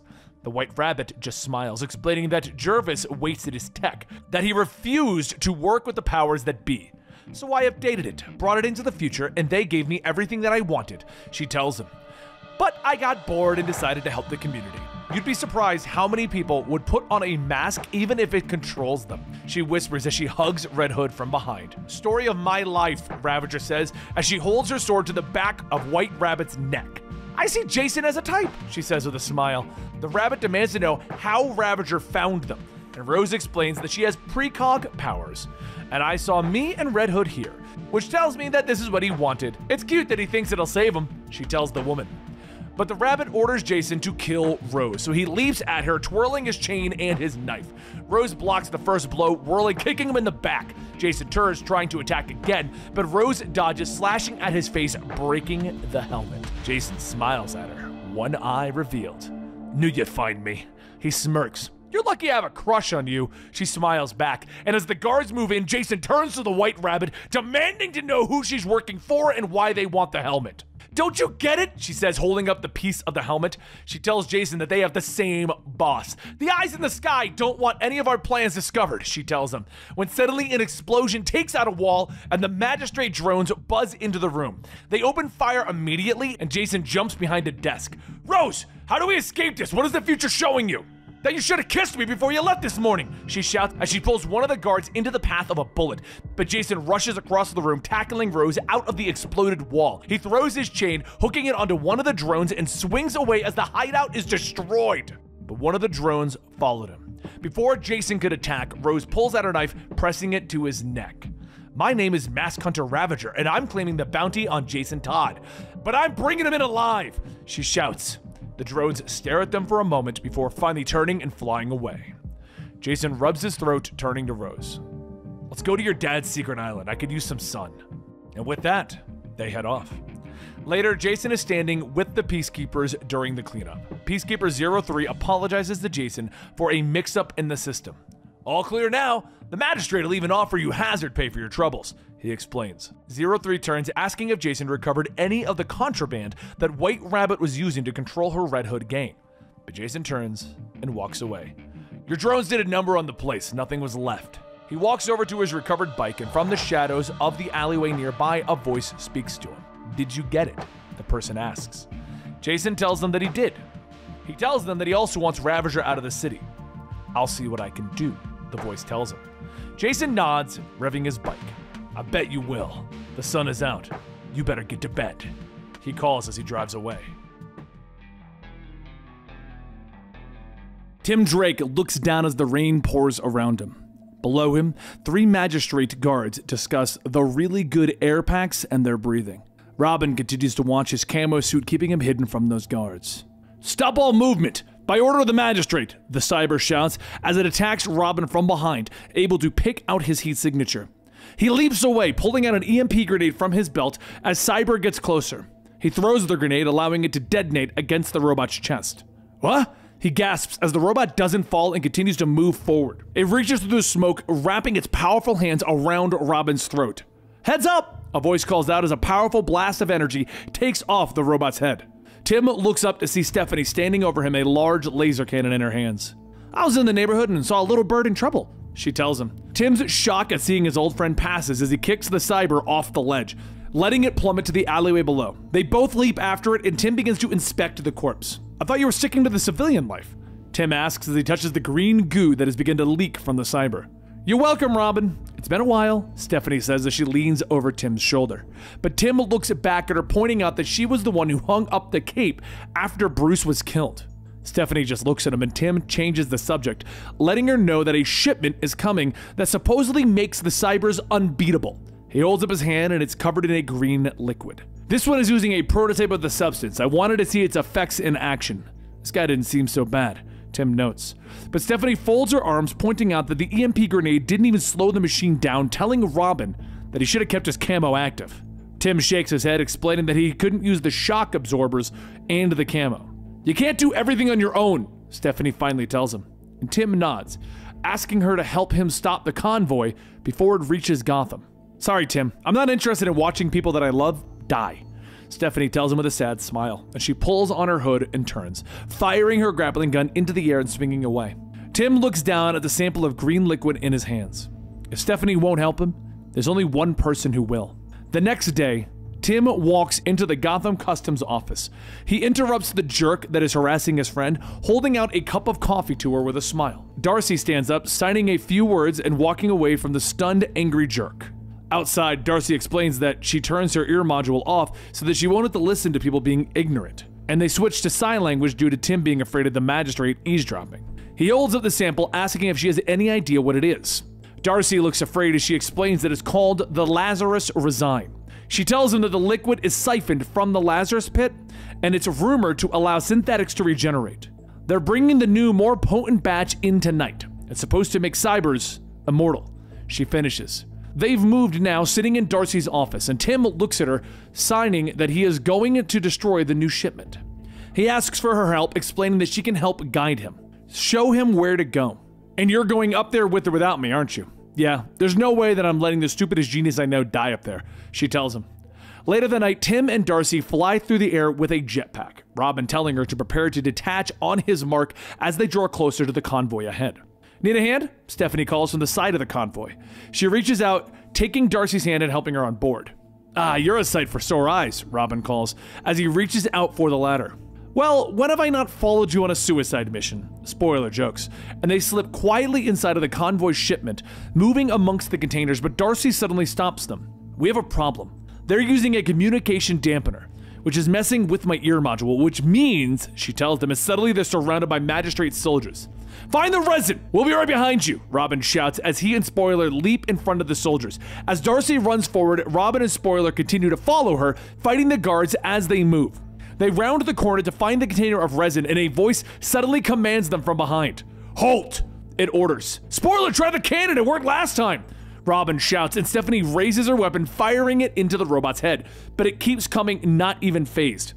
Robin leaps over the robot's back, attacking the container of resin, allowing it to leak onto the floor. It ends now! You're not hurting my family! Robin shouts, but the cyber moves fast, yanking Robin off of the container, wrapping its hands around his throat. He gasps as it chokes the life out of him, snapping his neck. Turning, it lets his body fall to the ground, dead. The resin continues to leak out, pooling around Tim's body. The resin, it's all over him, Darcy whispers, and suddenly the bones of Tim's body begin to snap back into place and heal. Hell of a round one! Now round two, Tim snarls as he gets up. As the Lazarus resin drips off of Tim's body, he begins to stand up, stating, "This is not how I planned any of this to go. It wouldn't be easy sneaking into a magistrate convoy, even with Spoiler showing up at the last minute to help him and Darcy. He knew it would be a one-way trip." He starts to stand up as his bones snap and twist. Tim just thought that he'd die from this trip, and that he would stay dead. With a single punch, Tim knocks the head off of the cyber, and Spoiler and Darcy just stare. Tim tells himself as he snaps again. Alright, need to focus. I'm not dead. Spoiler and Darcy are counting on me. My whole family is counting on me. I have to destroy the Lazarus resin before it reaches Gotham. Don't think about the side effects. Don't think about what the Lazarus Pit did to Jason. Don't think about how it makes him feel so strong. Strong enough to save the whole damn world. More magistrate soldiers come running in. 30 of them. Any other day it would have been too much, but right now he can take them all on with one arm tied behind his back. Is this how Jason feels all the time? Spoiler tells Darcy that there's a change in plans. They have to figure out what happened to Robin. Try and use the magistrate's systems to find out any information that they can use while she saves the boy wonder. But Tim doesn't need help. Spoiler thinks he needs it, but he doesn't. And for the first time in a long time, oh, he's got this. Spoiler calls out to Tim, but suddenly everything begins to change and Tim sees Two-Face? He and Spoiler were fighting him. They'd normally win, but not now. Two-Face tells him that he isn't strong enough. Too green. No way he'd win. And then a shadowy figure appears stating that Two-Face is right. Soon visions of Nightwing and Damian appear, both telling Tim that he can't save Gotham. If he couldn't save them, how would he save the whole city? He isn't Batman. It's all up to him, and he isn't good enough. He'll never be good enough. Meanwhile, Darcy is frantically searching the computer for information regarding the resin, and all she can find is that it's not compatible with human emotions. Darcy calls out to Spoiler, explaining that the resin is not supposed to be compatible with organic life, and Spoiler asks, "Alright, what do we do now? Because he's definitely tripping out." Darcy signs that Tim wanted to destroy the resin. That's what they're gonna do. Tim looks back at the two of them talking, and a voice asks, "Why is Spoiler here? She has no interest in watching the ones that she loves dies, and yet here she is." The voice screams and it screams, and Tim shouts that the plan is to listen to him. They need a solution to destroying the resin, something that will dilute the compound. Darcy says that that's it. They have to crash the convoy into the river. The voice returns asking, "Is that why you brought Darcy? She's always the smart one. You knew that this would happen. You just didn't want to admit it, because it would have meant that you doomed Spoiler and Darcy." As the three make their way to the bridge, Spoiler asks if he's okay. She thought that the voice responds, "died." She thought he died. She lived through him dying in front of her so many times, each getting more painful than the last. She knows that he is the reason for her pain, and one of these days, he'll be the final nail in her coffin. Won't he? Tim smiles. Not if I can help it. As they reach the giant metal door, Spoiler asks what is the plan, and Tim begins to pry the doors open with his strength, telling them to take them down. Save Gotham. Inside, Peacekeeper 13 loads his gun. That was quite an impressive show. Thank you for being the guinea pig. We knew someone would come for the resin. As they cut open your dead body, we're gonna see what it does to a human. Peacekeeper 1 will be pleased. The voice tells Tim that he's lying. Is he going to let him speak to him that way? Perhaps he isn't the son of the Bat. Tim yells to Spoiler and Darcy to stay back, and he charges in head first. He begins to take down each of the soldiers, and 13 says that this is magnificent, taking down a highly skilled operative with his bare hands. But as he squeezes on the man's neck, Spoiler tells him to stop. The resin, it's doing something to you, Tim. You're going to kill that foot soldier. That's not what Batman taught you. The voice tells Tim that she is weak, always has been. She doesn't know what you have to do to keep her safe. And Tim shouts, "You don't understand! No one ever understood what I had to do! What I have to do!" But a Spoiler pleads. The soldier runs up, cuffing her. At that moment, Darcy yells as the shadowy figure grabs her and says, "They are all distractions! They always have been! You know the real mission. You have to kill him. It's the only way to be free, Tim. You've always been the most like him. Others doubt. Think that you don't have what it takes to keep the family safe. That you're not strong enough, not smart enough." Tim lunges in, punching the shadowy figure, shouting, "I'm not Batman!" And 13 falls to the ground, freeing Darcy, but Tim can feel the resin fading, almost like it's scared. Serotonin, maybe? Darcy activates the controls to send the convoy down, and she can see that Spoiler was taken away. Good. She didn't have to die here. But nothing could kill him, though. He's already dead. As the convoy passes some nearby buildings, Tim grabs Darcy, jumping out the window. He planned this part, calculated it. Trajectory to the building is just enough that he can do one last thing before. Tim throws Darcy onto the ledge, saving her, but ends up plummeting to the depths below. Tim tells Bruce that he's coming. But before he could finish that thought, he slams into the water. Darcy calls out to him, fearing the worst, but at the last moment, a hand reaches out of the water. The Gotham train station. The guards continue to yell over the loudspeaker, ordering the children to board the trains and leave everything they own behind. Selena stands nearby, watching as the kids board. The captain of the guard stands with Miss Canaris as the children board, and he smiles, explaining that the magistrate will bring order to Gotham City, and that the White Port Reformatory will help teach the children to work towards the common good of Gotham. Suddenly, a man breaks from the crowd, yelling about how the magistrate are fascists, and that they wouldn't dare do this if Batman was still alive. The guards move quickly. They beat the man until he falls, blood pooling beneath him, and Selina watches. She raises her hand and she makes a gesture. The crowd around her mirrors the gesture and they begin to chant. Here, many have lived and lost. In the cold nights and the long days, we follow none, but we will always have each other.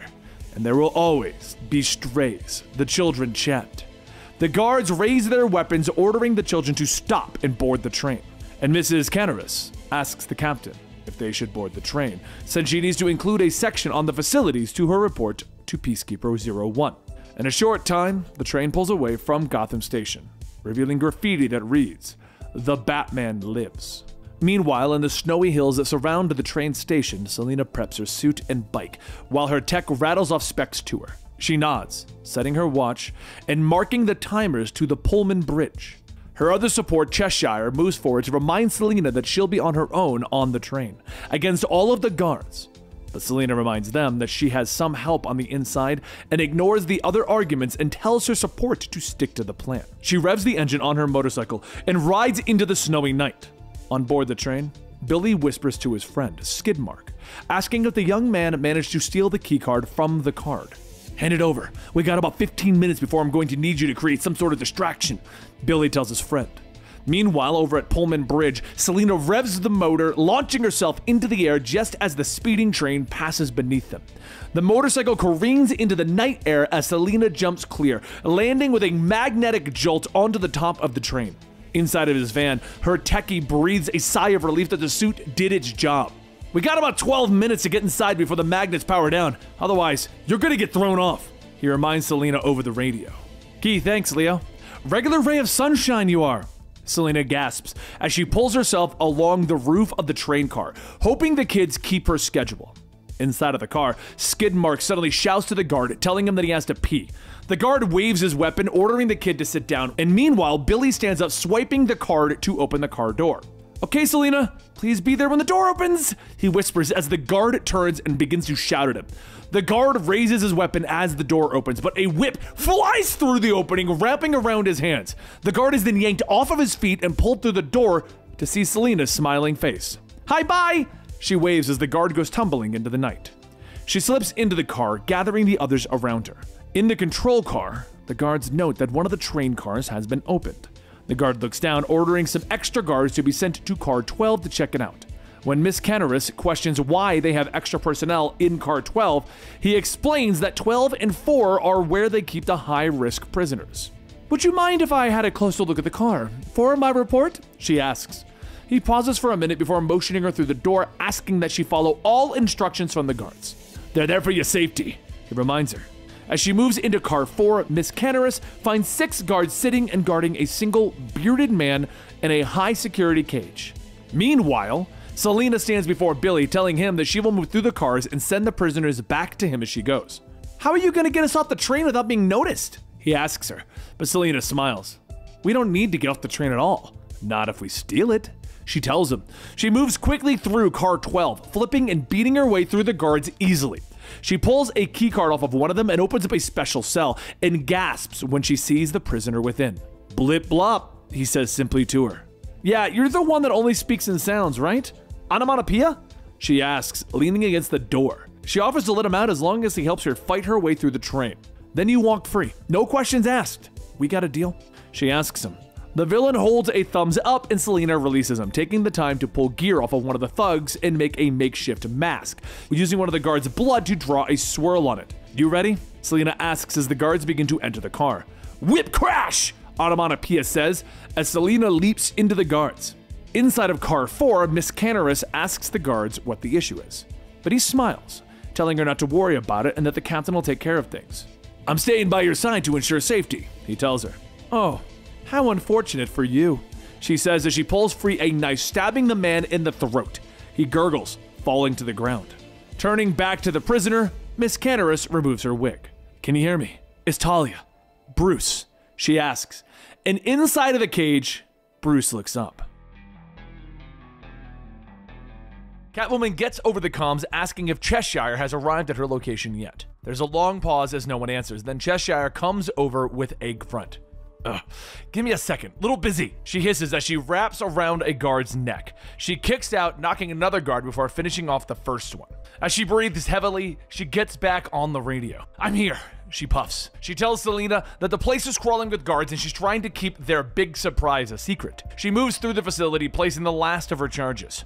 Back at their base, Leo reminds Selina that once the charges go off, she'll have about 30 minutes before the magistrate can reroute power back to the rail. She'll be in the longest tunnel inside of Gotham, so she'll have no eyes on her. There's no response, and Leo keeps calling her name. I'm here, she finally gasps, leaning up against the wall. Unconscious guards all around her, blood dripping from several wounds in her body. Just taking a breather before I head out the front coaches, she tells him. 18 seconds later, the charges go off and the train loses power. The guards are all confused in the front of the train, while the children continue to work their way to the back. But at the center, Selina has slumped over on her side. Her breathing is shallow as she begins to slip into the darkness. She stands over the casket of Bruce Wayne, looking down at the man that she loved. She begins to cry. She doesn't know if she can do this. She doesn't have the people. I'm no hero, she whispers, but a voice calls out to her and she looks over her shoulder. Batman is standing there, a looming figure in the dark. Bruce Wayne is dead.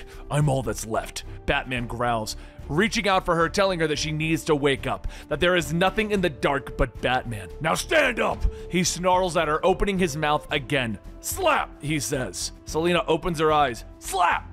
Slap! Onomatopoeia says as he rears back to hit her again, but Selina snatches his wrist. Touch me again and I'll tear your arm off, she snaps at him. The villain leans back, holding up his hand, pointing to the gas that is leaking into the car. Outside, the guard captain checks his readings, nodding as the men continue to pump the sedative into the car. Give it a few minutes and then go pick them up once they've hit the floor, he orders the soldiers. However, in the control center in the front of the train, the technicians look up to see the black cloak in the doorway. Bruce Wayne rushes in, sweeping through the guards before they can even get their weapons up. Okay, we're on a short window here, Bruce. No time for your idealism. Talia reminds the man as she moves to a computer and reminds him that the resistance is waiting for them on the other side of the tunnel.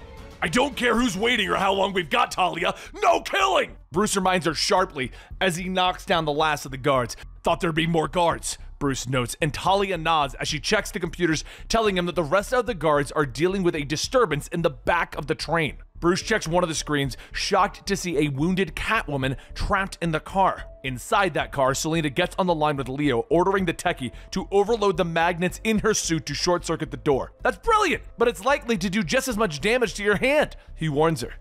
Do it. It's what he would have done, Selina tells her friend. Boom, Onomatopoeia whispers, and the doors explode outward, scattering the soldiers on the other side. And as they stagger to their feet, they shout a curse as Catwoman comes flying through the door. She whirls amongst them, attacking with her whip, kicking the soldiers away. And she slashes another in the face, making her way to the captain of the train. But one of the soldiers cracks her in the back of the head with a pistol, knocking her down.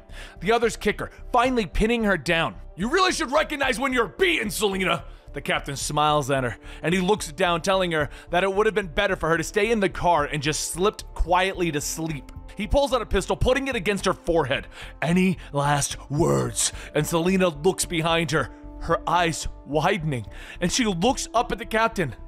Yeah, Batman lives, she snaps, and Bruce cracks the captain in the back of the head, dropping him to the ground. And in moments, the rest of the guards are defeated. Selina looks back at Bruce in shock. Looks like bats have more than one life too, he tells her with a smile, and she slaps him in the face before finally moving in for that kiss. You're hurt. Well, you're dead. Talia looks out the door, reminding him that they need to get off the train. You really ought to rethink your +1 if you're going to crash my party, Selina tells him. You're not doing so great yourself, Bruce notes as he motions to Onomatopoeia. Bruce quickly fills Selina in on what happened, but Talia once again tells them that they need to get off the train. Selina nods, telling Bruce about the kids in the rear of the train and how she needs to decouple it. He helps her get to the rear of the train, telling her that there's an emergency decoupler. You're not coming with me, are you? She asks, and Bruce shakes his head. They're all gonna come after me, Cat. If I come with you, you'll be running the whole time. This way. They'll think I engineered the escape. I'll make sure of that. No one's going to miss 2 coaches when Batman blows up a train. The trains begin to separate. When it's done, Bat, how do I find you? and Bruce smiles at her as he drifts away. Just steal something important, Cat. The children cheer as they drift away. They manage to steal the train, getting everyone to safety. Left alone, Onomatopoeia slips into the darkness. The rest of the train is destroyed with the captain of the guard chained to the wreckage. And next to him, graffiti has been left for everyone to see. Batman lives! A man runs down the dark alley, a mask covering his face. Masks have become illegal in Gotham, and Gotham has become a police state under the control of the magistrate. Their orders are to shoot anyone with a mask on sight. The man stops, looking back at the entrance to the alleyway before pulling out twin knives. But he looks up just as the Batman descends upon him. The man tries to fight back, lashing out with those knives, but Batman dodges, taking him down with a few well-placed punches and kicks. Hands where I could see them! The GCPD patrol shouts out, their lights forcing the shadows back. Batman reaches down, ripping the man's mask from his face, saving his life, even if it isn't worth it. The cops begin to read Batman his rights, but he turns and shoots his grappling gun into the air and launches away. The cops stare for a moment before realizing the guy in the ground has a warrant and is known as the East Side Rapist. Forget Batman. Let's take this skell in and take our promotions. Crouching on the gargoyle, Batman stares out onto his city. He knows that he shouldn't be tangling with the police, and he knows what the real Batman would do. Nah, check that. I'm the real Batman, he thinks to himself, leaping into the night air, prepared to protect his city. The next morning, Luke Fox comes down the stairs of his family's residence, his mother looking up, questioning why he's up so late, and wondering if he's going to work. Yeah, I just had a late night, he tells her, steering away from the questions. She nods, telling him to go visit his sister in the hospital today. Luke responds by telling her that he will, and he walks out of the room. Meanwhile, at Little Santa Prisca, the leader of the Bane Litos stands in front of two young boys, telling them that the world doesn't care about them. Except us. We care. We're your family. So the question is, do you want to be a family? He asks them. The older brother nods, asking what do they have to do. Nothing. Just man up and blood in, the leader says, handing the older brother a pistol. Can we talk about this? The younger brother asks, and one of the gang members tries to argue, but the leader cuts him off. Hey, they're brothers. Let them talk if they want to. The two brothers begin to argue, but the older brother explains that they need to get into the gang for protection. You're my little bro. You gotta trust me, okay? And the younger brother nods. See? Told you, we're familia. All you gotta do now is take a mask and be somebody, the leader tells them with a smile. He pulls out two Bane masks from his pocket and hands them over. Meanwhile, over at the hospital, Luke Fox opens up the door to his sister's room. What the hell? He demands in shock as he sees his brother sitting next to her. What are you doing? Visiting our sister, his brother says, looking up. Luke tries to tell his brother to leave, but Tim refuses. He reminds his brother that he was sent away, which is why he hasn't been around. You got out of the military academy years ago. You could have come home, but that wouldn't have meant owning up. Tim Fox does not own up. Luke snaps at his brother, and Tim reminds his brother that he goes by Jace now, but Luke isn't listening. You're still the Fox family screw-up. You have no idea what you did to the rest of us, and you have no idea what you did to Tam. You weren't here for her back in the day, so don't come around acting like you're here for her now. Jace shakes his head and he walks out the door.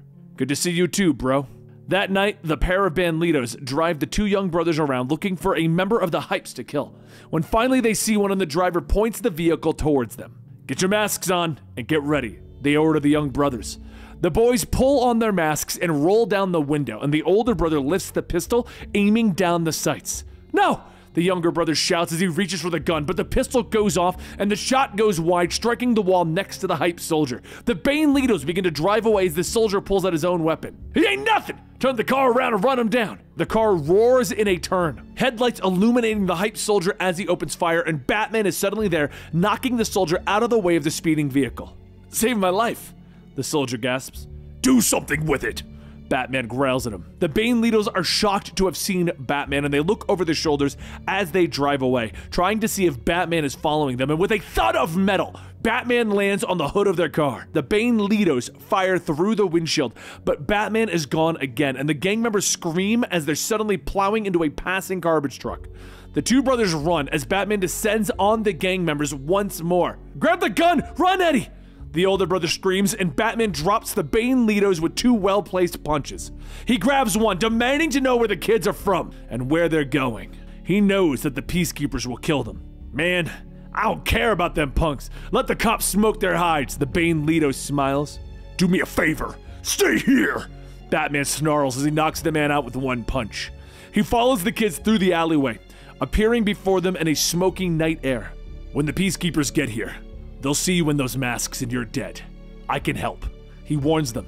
The older brother orders Eddie to shoot, but Batman walks quietly forward to the young man with shaky hands, and he takes the pistol gently. You're gonna sell out your own brother? Nestor asks angrily.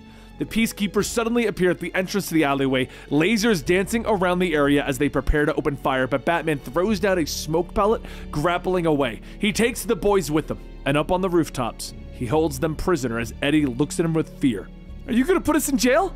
Eddie asks as his brother dangles over the city. I'm turning you over to child services. What happens after that is up to you. Batman hisses at him. Batman looks over at his city. Today was a good day, but nothing ever changes in Gotham. Batman leaps down from the rooftops, finding a body left on the sidewalk. Wallet still in the victim's pocket, money and ID. This wasn't a robbery. He glances over his shoulder. He realizes that the magistrate would be here in about 2 minutes. He has no time for stealth. So the door explodes inward from the charge that he set, scattering tables and chairs within. He moves fast, kicking in the door to the security room, finding the footage. 2 perps, both wearing hoods and polygon masks that hide their faces. Batman watches them beat the man to death with a hammer and a bat. They have no training, but they're brutal as hell. He holds up his phone trying to send off images when suddenly he hears the approach of boots over the destruction that he caused. The magistrate is early. The soldiers clear the room with their weapons, but Batman descends from the shadows of the ceiling. He moves in a blur, kicking and punching. He grabs a weapon, whirling, bringing it down hard on the head of another soldier. He then turns, running through the building as the other soldiers recover and open fire on him. The window shatters as he leaps through, only to be greeted by more soldiers as he lands on the pavement below. Batarangs fly from his hands, bouncing uselessly off of the soldier's armor. He turns, fleeing as the soldiers open fire, but pain lances through his side as a round finds flesh. He turns, throwing the flashbangs to disorient his pursuers, but they keep coming, knowing that he has no escape from the alleyway. Suddenly, headlights ignite before them. Shoot him! Someone screams as Batman roars towards them on his motorcycle. He careens into traffic, driving fast down the street, swerving to avoid oncoming cars. Vol, you there? Batman growls over the radio. Da, I'm here.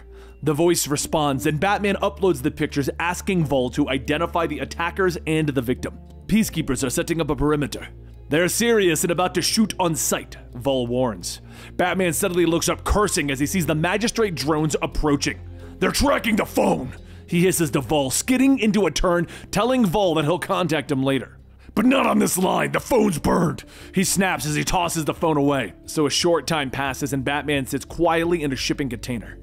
It's been 6 minutes and the magistrate hasn't found him yet, so he believed that he had lost them. He holds his wound, knowing that the compression packs built into the suit are keeping him from bleeding out. Tim Fox looks down at his helmet. How am I supposed to take on peacekeepers when I can't take magistrate foot soldiers? He thinks to himself. He puts back on the helmet before glancing outside. Pulling out another phone, he calls Vol, telling his support that they have 60 seconds before the magistrate tracks the call. Vol explains that there are no flags on the victim and he can't link the perps to any known gang. I ran a body tracer through the city's cameras, sending their location now, Vol tells him. The phone beeps as the GPS lights up and Batman thanks him as he boards his bike, roaring into the night. The magistrate drones fly over the city and 2 hooded perps move as quietly as they can. But suddenly they look up and see Batman standing before them. They charge at him, but Batman moves fast, dodging and punching one hard in the stomach. The other tries to get around him, but he reaches out, grabbing the hoodie, throwing the person to the ground. Please, don't hurt him! The woman shouts as she removes her hood, staying Batman's fist from the further beating.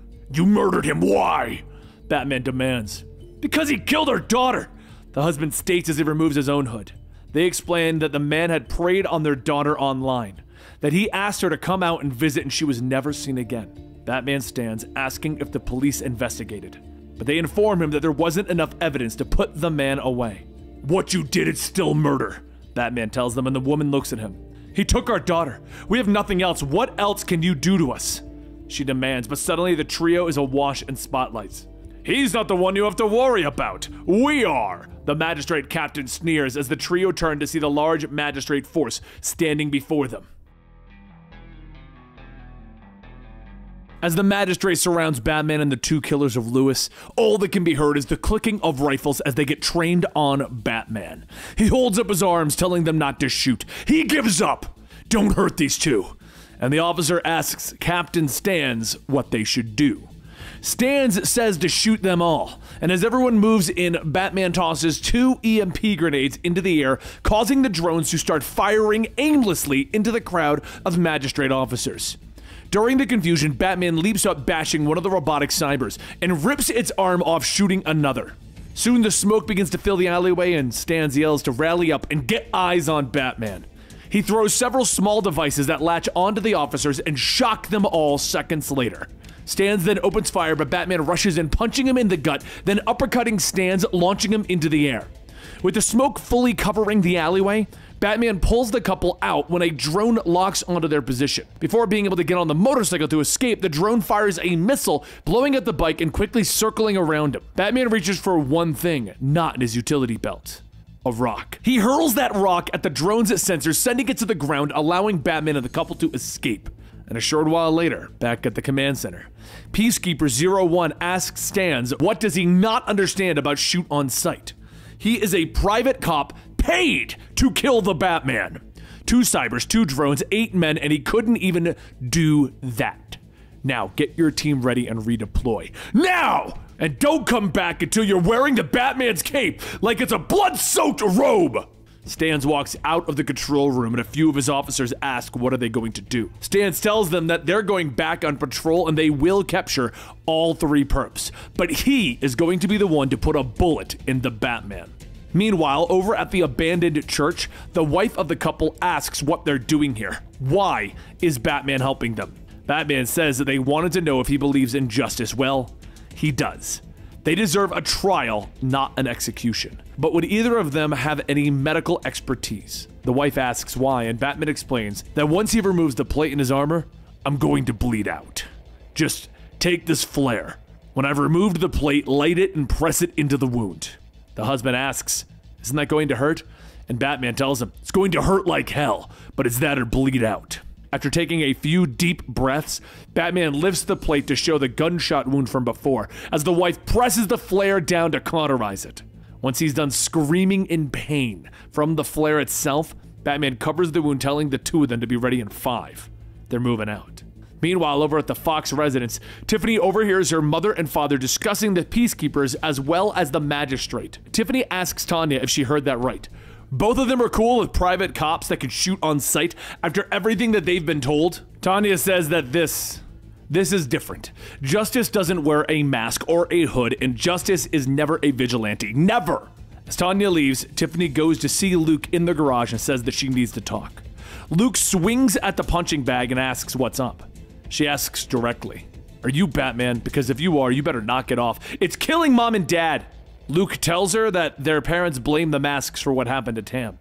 Dad never fully recovered from what Punchline did to him. And Tim. Tiffany says, Jace. And Luke looks back. Whatever he calls himself, he isn't helping at all. Tiffany says that she's just worried. She doesn't know how she's supposed to feel about Batman. Luke looks at her and says that he's been behind the mask before. Anybody who's willing to go out at night and deal with the nonsense that Gotham serves up, they're good people.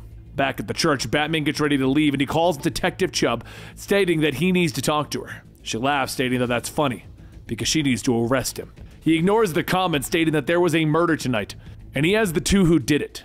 They deserve a trial. Chubb sighs, stating that she'll be at City Hall, and if he can get them there, she'll take them into custody. Batman says that he needs 1 hour, and Chubb tells him that that is all that he gets. And she can't promise that she won't shoot him either.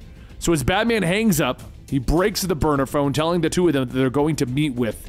But before he could finish, the husband grabs a broken stick, cracking Batman right where his wound is. The wife shouts, asking what is he doing, and she tries to get him to stop, but the husband pushes her off, stating, he is not taking us to them. He then grabs one of the loose cables on the ground and wraps it around Batman's neck, stating, we might end up getting caught, but maybe they'll cut us some slack for killing Batman. The man pulls tighter, strangling Batman with his wife yelling for him to stop. But the man just pulls tighter, and Batman knows that they are scared and trying to survive. But that doesn't mean they get to kill the Batman. He lashes out with his wrist blades on his gauntlet, stabbing the man in the leg. He loosens his grip as he cries in pain, and Batman whirls, kicking him in the chest. Eric struggles to his feet, pulling up a rusted piece of rebar. "Put it down!" Batman growls, with the wife asking him to drop the weapon as well. Finally, the piece drops to the ground, and Batman looks up at both of them, growling. "You don't care about justice, you're just trying to get away with murder." And Eric shakes his head, motioning to his wife. "I'm trying to help Sarah get away," he tells the Dark Knight, explaining that killing Jahovsky was his idea. He looks at her, explaining that he was the one who actually killed the man. "It's not true. I wanted him dead, and there's nothing I wouldn't do for my family," she says. "Just to be clear, I don't care what you did or who did it. You're both going in. You come at me again, and I will dump you at the feet of the Peacekeepers," Batman tells them both.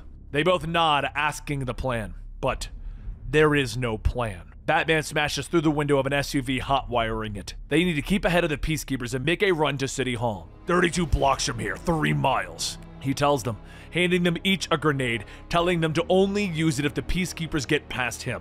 "You trust me with this?" Eric asks him, and Batman stares for a moment. "No, but I trust you'll protect Sarah," he says finally. They start moving, the SUV swerving around all of the Gotham traffic. It doesn't take long for the Peacekeepers to show up. "Peacekeepers!" Sarah shouts in the backseat as 3 motorcycles pull up behind them on the road. They immediately open fire, rounds chewing through the soft metal of the car. Batman hits the brakes, slowing the vehicle with a screech, allowing one of the bikes to plow into the back of them. He swerves, but the other bikes are on them in a matter of seconds. More gunfire ripping through the SUV's windows. Batman hands the woman a few discs, ordering her to throw them at the bikes. She tosses them out the window, allowing the magnetized weapons to bounce and attach to the Peacekeepers and motorcycles. The electric grenades go off, tearing the bikes apart, throwing the riders to the concrete. Eric and Sarah look at the sky, but none of the Peacekeeper drones are in sight, and Batman nods, knowing that the Peacekeepers want to take them in person. "If we're fighting people, I have to hold back." Eric looks at him in surprise, reminding the Dark Knight that the Peacekeepers are trying to kill them. "You don't tell me how it's done. Not you." Batman growls at him, but the argument is interrupted as 2 magistrate armored cars pull up behind them. They ram into the back of the vehicle, shooting more rounds into the side of it. Batman tries to swerve to avoid them, but the vehicle is damaged, losing speed. "We're not gonna make it, are we?" Eric says as he looks at the Peacekeepers following them. 13 more blocks. "No.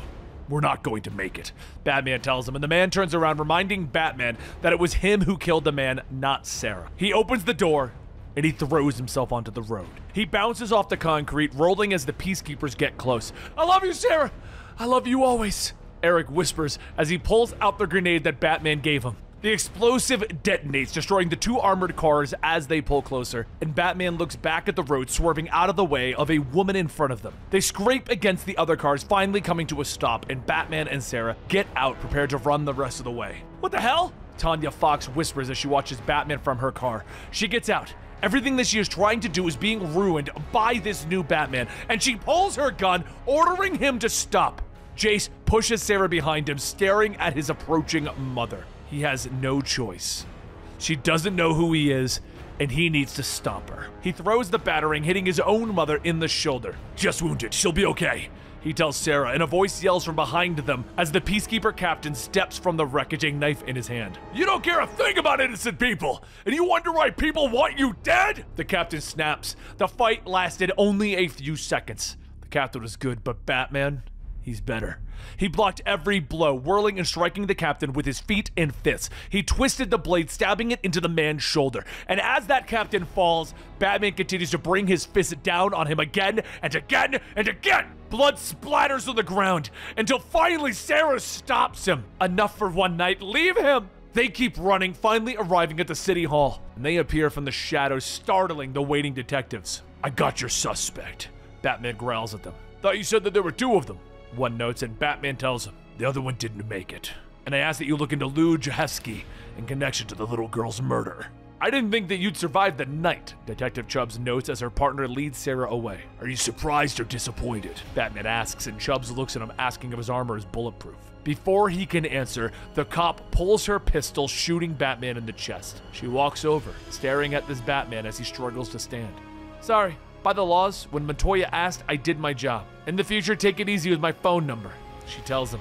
Batman nods as he rubs his chest. Later, Jace heads to the hospital to check on his mother, and as usual, Luke is on his case, noting that Tim either looks like he's on drugs or is drunk.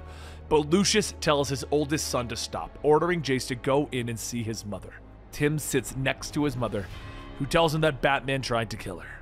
Batman is good at what he does. Maybe he was just trying to, Jace begins, but his mother shakes her head, telling him that Batman is dangerous and must be stopped, but Jace shakes his head. He tells his mother that she just needs to worry about getting better. Let's worry about being a family, he tells her as he takes her hand.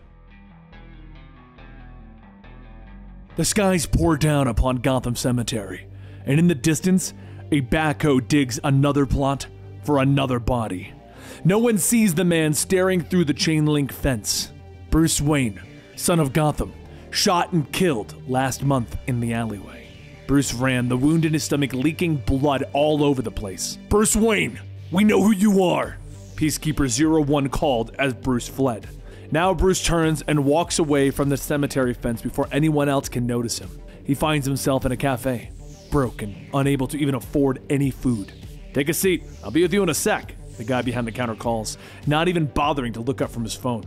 The girl next to him begins to talk, mentioning how both Batman and Bruce Wayne have died this month. Makes you wonder who's next. Celebrities always die in threes, you know, she mentions quietly to him. But Bruce is barely listening, staring at the ketchup that she is pouring on her fries. Then, Bruce pounded on the door. Open up! I can pay! He gasps shortly, falling to his knees, blood still leaking from the wound. We're back to when he was shot, we're back to where this started. The best butcher in Gotham opens up the door, and Bruce hands over the last of the Wayne fortune, seeped in his own blood. Take a seat, and try not to die while I prep, the butcher says, motioning to the operating table. Bruce grimaces as the doctor works his magic, pulling the bullet out of his torso. What'd they shoot you with? The butcher questions. It was the next day that Peacekeeper 01 made it official. Batman had been shot and killed. The magistrate promised to continue their war against violent criminals and the vigilantes of Gotham City. Now, with all of that gone and him supposedly dead, Bruce stands in the center of Gotham, looking up at the flashing lights of the billboards and the ads. The people walk by, stuck in their own virtual world, unaware of the tragedy going on around them. It's a city that Bruce no longer recognizes, but he stares at his face, displayed for the world to showcase the death of Gotham's favorite son, and he runs. This is all too much for him. He finds himself in the darkness of an alleyway, but the city won't let him die. Not really.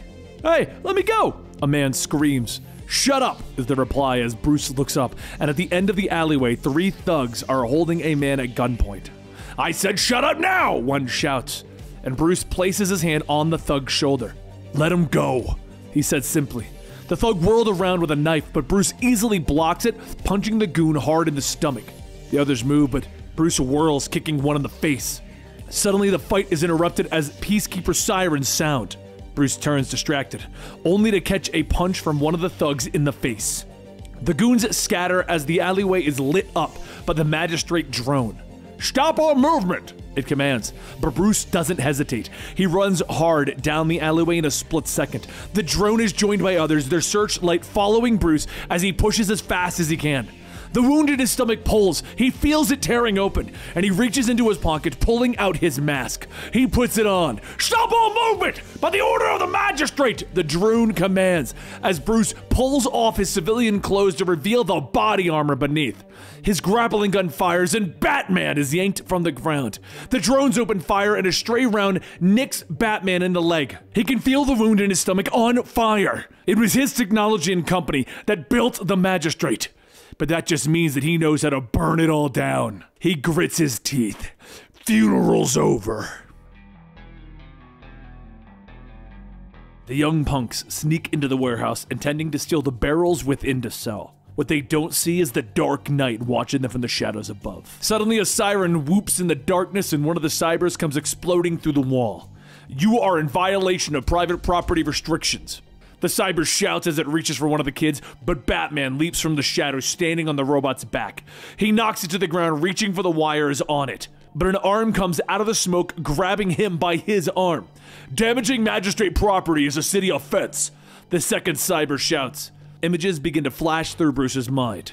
of crawling down an alleyway after being shot, of Peacekeeper 01 reaching for him. He whirled, firing the grappling gun into the enemy, knocking him away, buying Bruce enough time to struggle to his feet and run. Why would the leader of the Magistrate ambush Bruce Wayne in an alleyway? He didn't have an answer then. He dashes for the dock, gunfire erupting from behind him. A bullet slashing through his thigh, so he throws a batarang which lands into the wood of the dock and did nothing. He leaped through the air, hitting the water, diving deep as the bullet splashed all around him. He began to sink, his lungs burning, but that's when he saw death staring back at him. The John Doe looked remarkably like a dead Bruce Wayne. He pushed the body up, allowing it to buy him a few seconds as Peacekeeper 01 emptied his weapon into the corpse. But Bruce had a stroke of luck. It turned out that his last electric grenade wasn't a dud, and the batarang exploded, throwing Peacekeeper 01 away, buying Bruce more time. He swam as hard as he could, finally pulling himself onto a beach in the distance. And for a while, Bruce merely sat there, feeling the life drain out of his body, until finally, a look of determination was on his face, and he pulled himself up. Now, Batman stands, the second cyber having fallen to a sharp object in the eye. He drags the robot away, ripping off the arm, storing it in his backpack, and quickly, he changes to his tactical gear, making his way through the city. Since his death, Bruce has had to relocate, something significantly cheaper than Wayne Manor. He steps into the small house and hears the cocking of a gun from the next room. He calls out to his roommate, Noah. "It's Jeff, remember, your roommate?" Bruce calls, and Noah steps into the room holding an old rifle. "You got a cell phone?" "No cell phones," Noah orders him. And Noah puts the rifle away, telling Bruce that they don't drink the tap water anymore. The aliens are putting mind control chemicals in it. The door opens and Noah's daughter walks in with several bottles of water. Bruce greets her before heading down into the bunker, which has been converted into a room for him. He pulls out the cyber arm, going through it, looking at his theory board. The equipment of the Magistrate seems to come from 3 companies. Bruce pulls on his tactical gear. He knows what's next. He has to follow the money. Bruce rolls through the city, heading into the Plexi Tech Corporation. It's one of the 3 companies that provides goods to the Magistrate, all of which didn't exist before the Joker War. He slips over the wall of the factory, moving through the shadows until suddenly he stops. Something is moving. Something small is buzzing around, and it seems to be scanning. Batman reaches for his hand, grabbing a small robot just as the alarms begin to blare. He starts to run as the Magistrate drones begin to close in on him, and he revs the motorcycle's engines, racing through the city streets when suddenly the drones finally catch up to him. They find that the bike has been abandoned, and back in the bunker, Bruce studies the small robot. It seems to be some sort of micro-surveillance drone. Its cloaking tech has failed, which was the only reason Bruce was able to find it. But that's when Bruce realizes that they knew where to find him. They knew that killing Bruce would mean killing Batman, because they had been watching. The Magistrate had eyes all over the city, observing everyone without their knowledge. Suddenly he hears a smash upstairs, and Noah is shouting about how they're always watching. And he pokes his head out the door to see Noah going at the TV with a baseball bat. "Hey Jeff, you got TV down there? You gotta get rid of it, they're everywhere!" he shouts. And Bruce looks at the crazy man.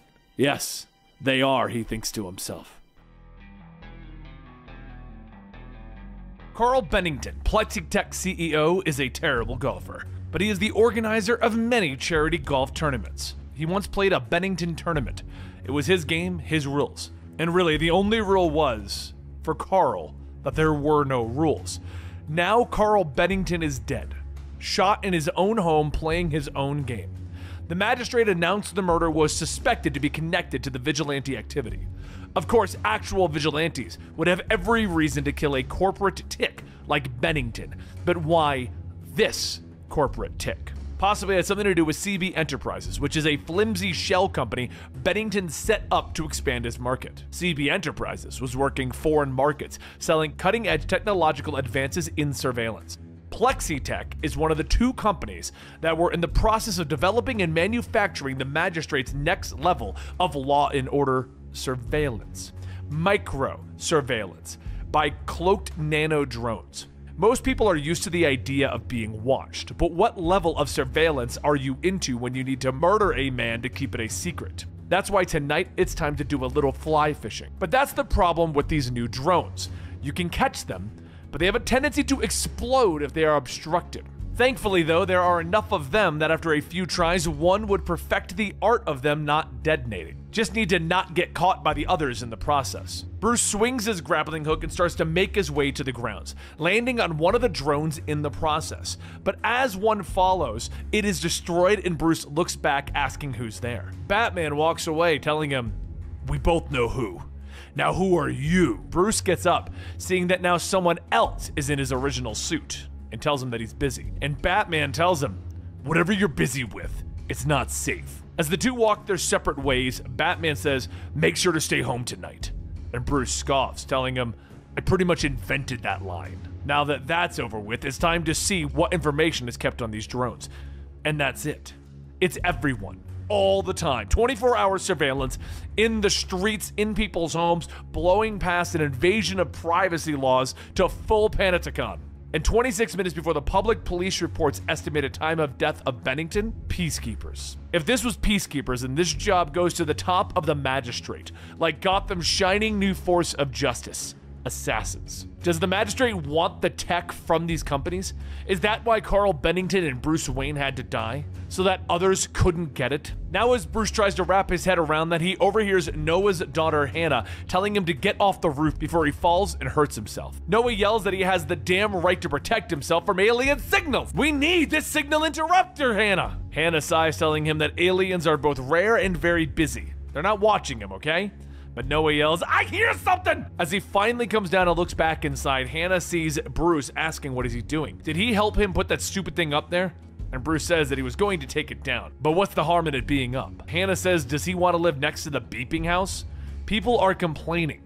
And you know what the problem is? It's guys like him and her father who just sit around and talk about all the wrong in the world without doing anything to actually fix it. So next time, instead of talking about strange noises and alien signals with her dad, he could try to help him not die by keeping him off the roof. As Hannah leaves, there's something that she said that sticks in Bruce's mind. Noises. It's time to take out the new infrared specs, made with Noah's swimming goggles and some tech pulled from a cyber. Bruce goes out onto the roof and he watches Hannah. 6 nanodrones. Why so many to watch her? She did mention that she had a lot of jobs. Bruce hurries down, tailing at Hannah just out of distance to see where she's going. Why is she so important? And of all the places that she pulls into, it's the magistrate headquarters. But wait, Noah said that he could hear the noises. What he heard wasn't aliens. It was the sound of 1,000 eyes in the sky, watching them, watching him. What danger did he just walk these two into? Did he just step into a trap?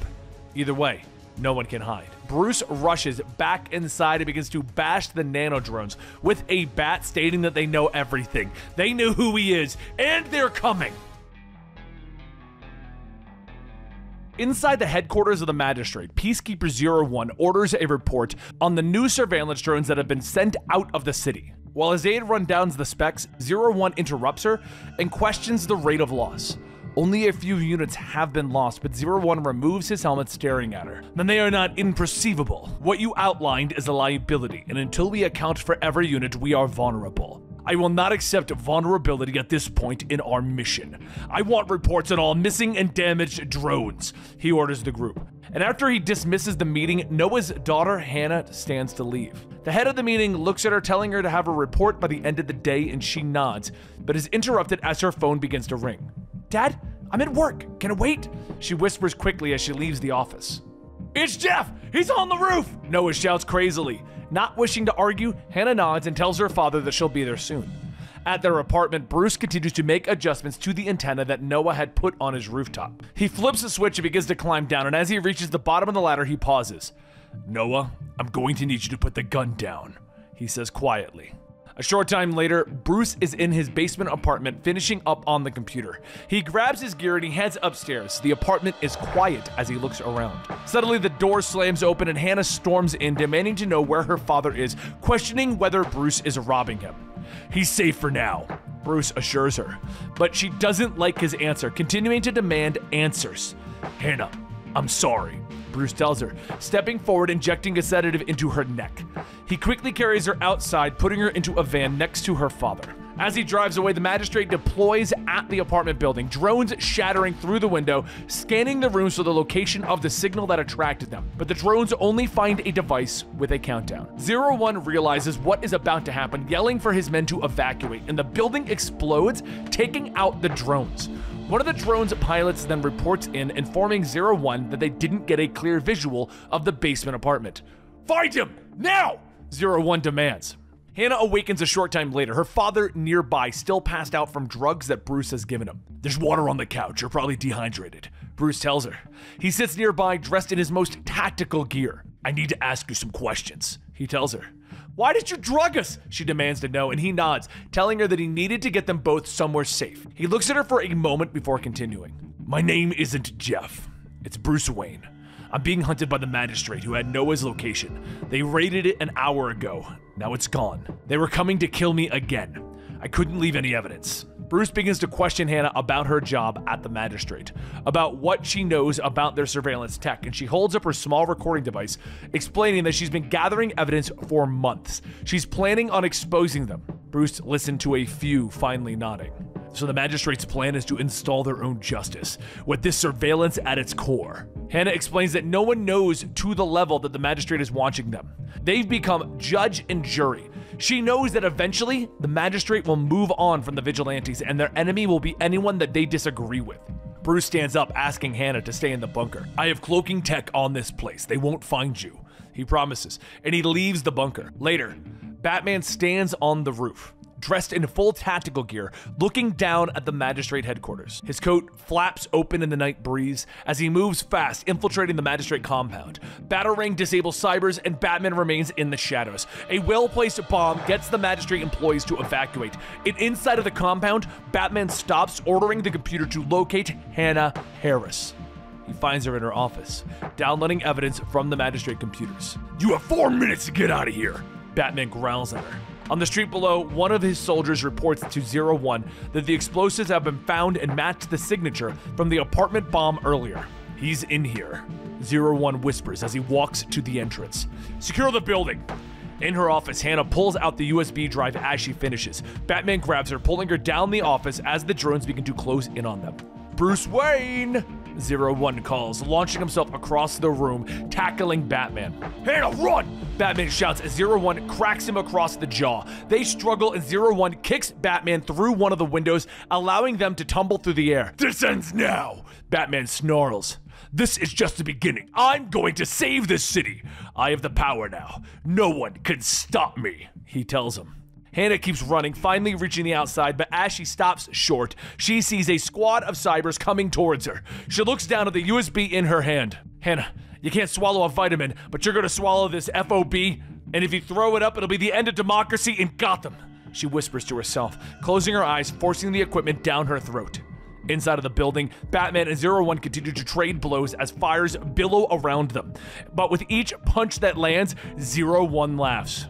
"I burned it all down so that I could build a new city, my order. Don't you think that I would kill you again to preserve it? This isn't your city, and you didn't kill me." Batman snarls at him. 01 glares at him as they pause, and elsewhere in the building, the timer reaches 0.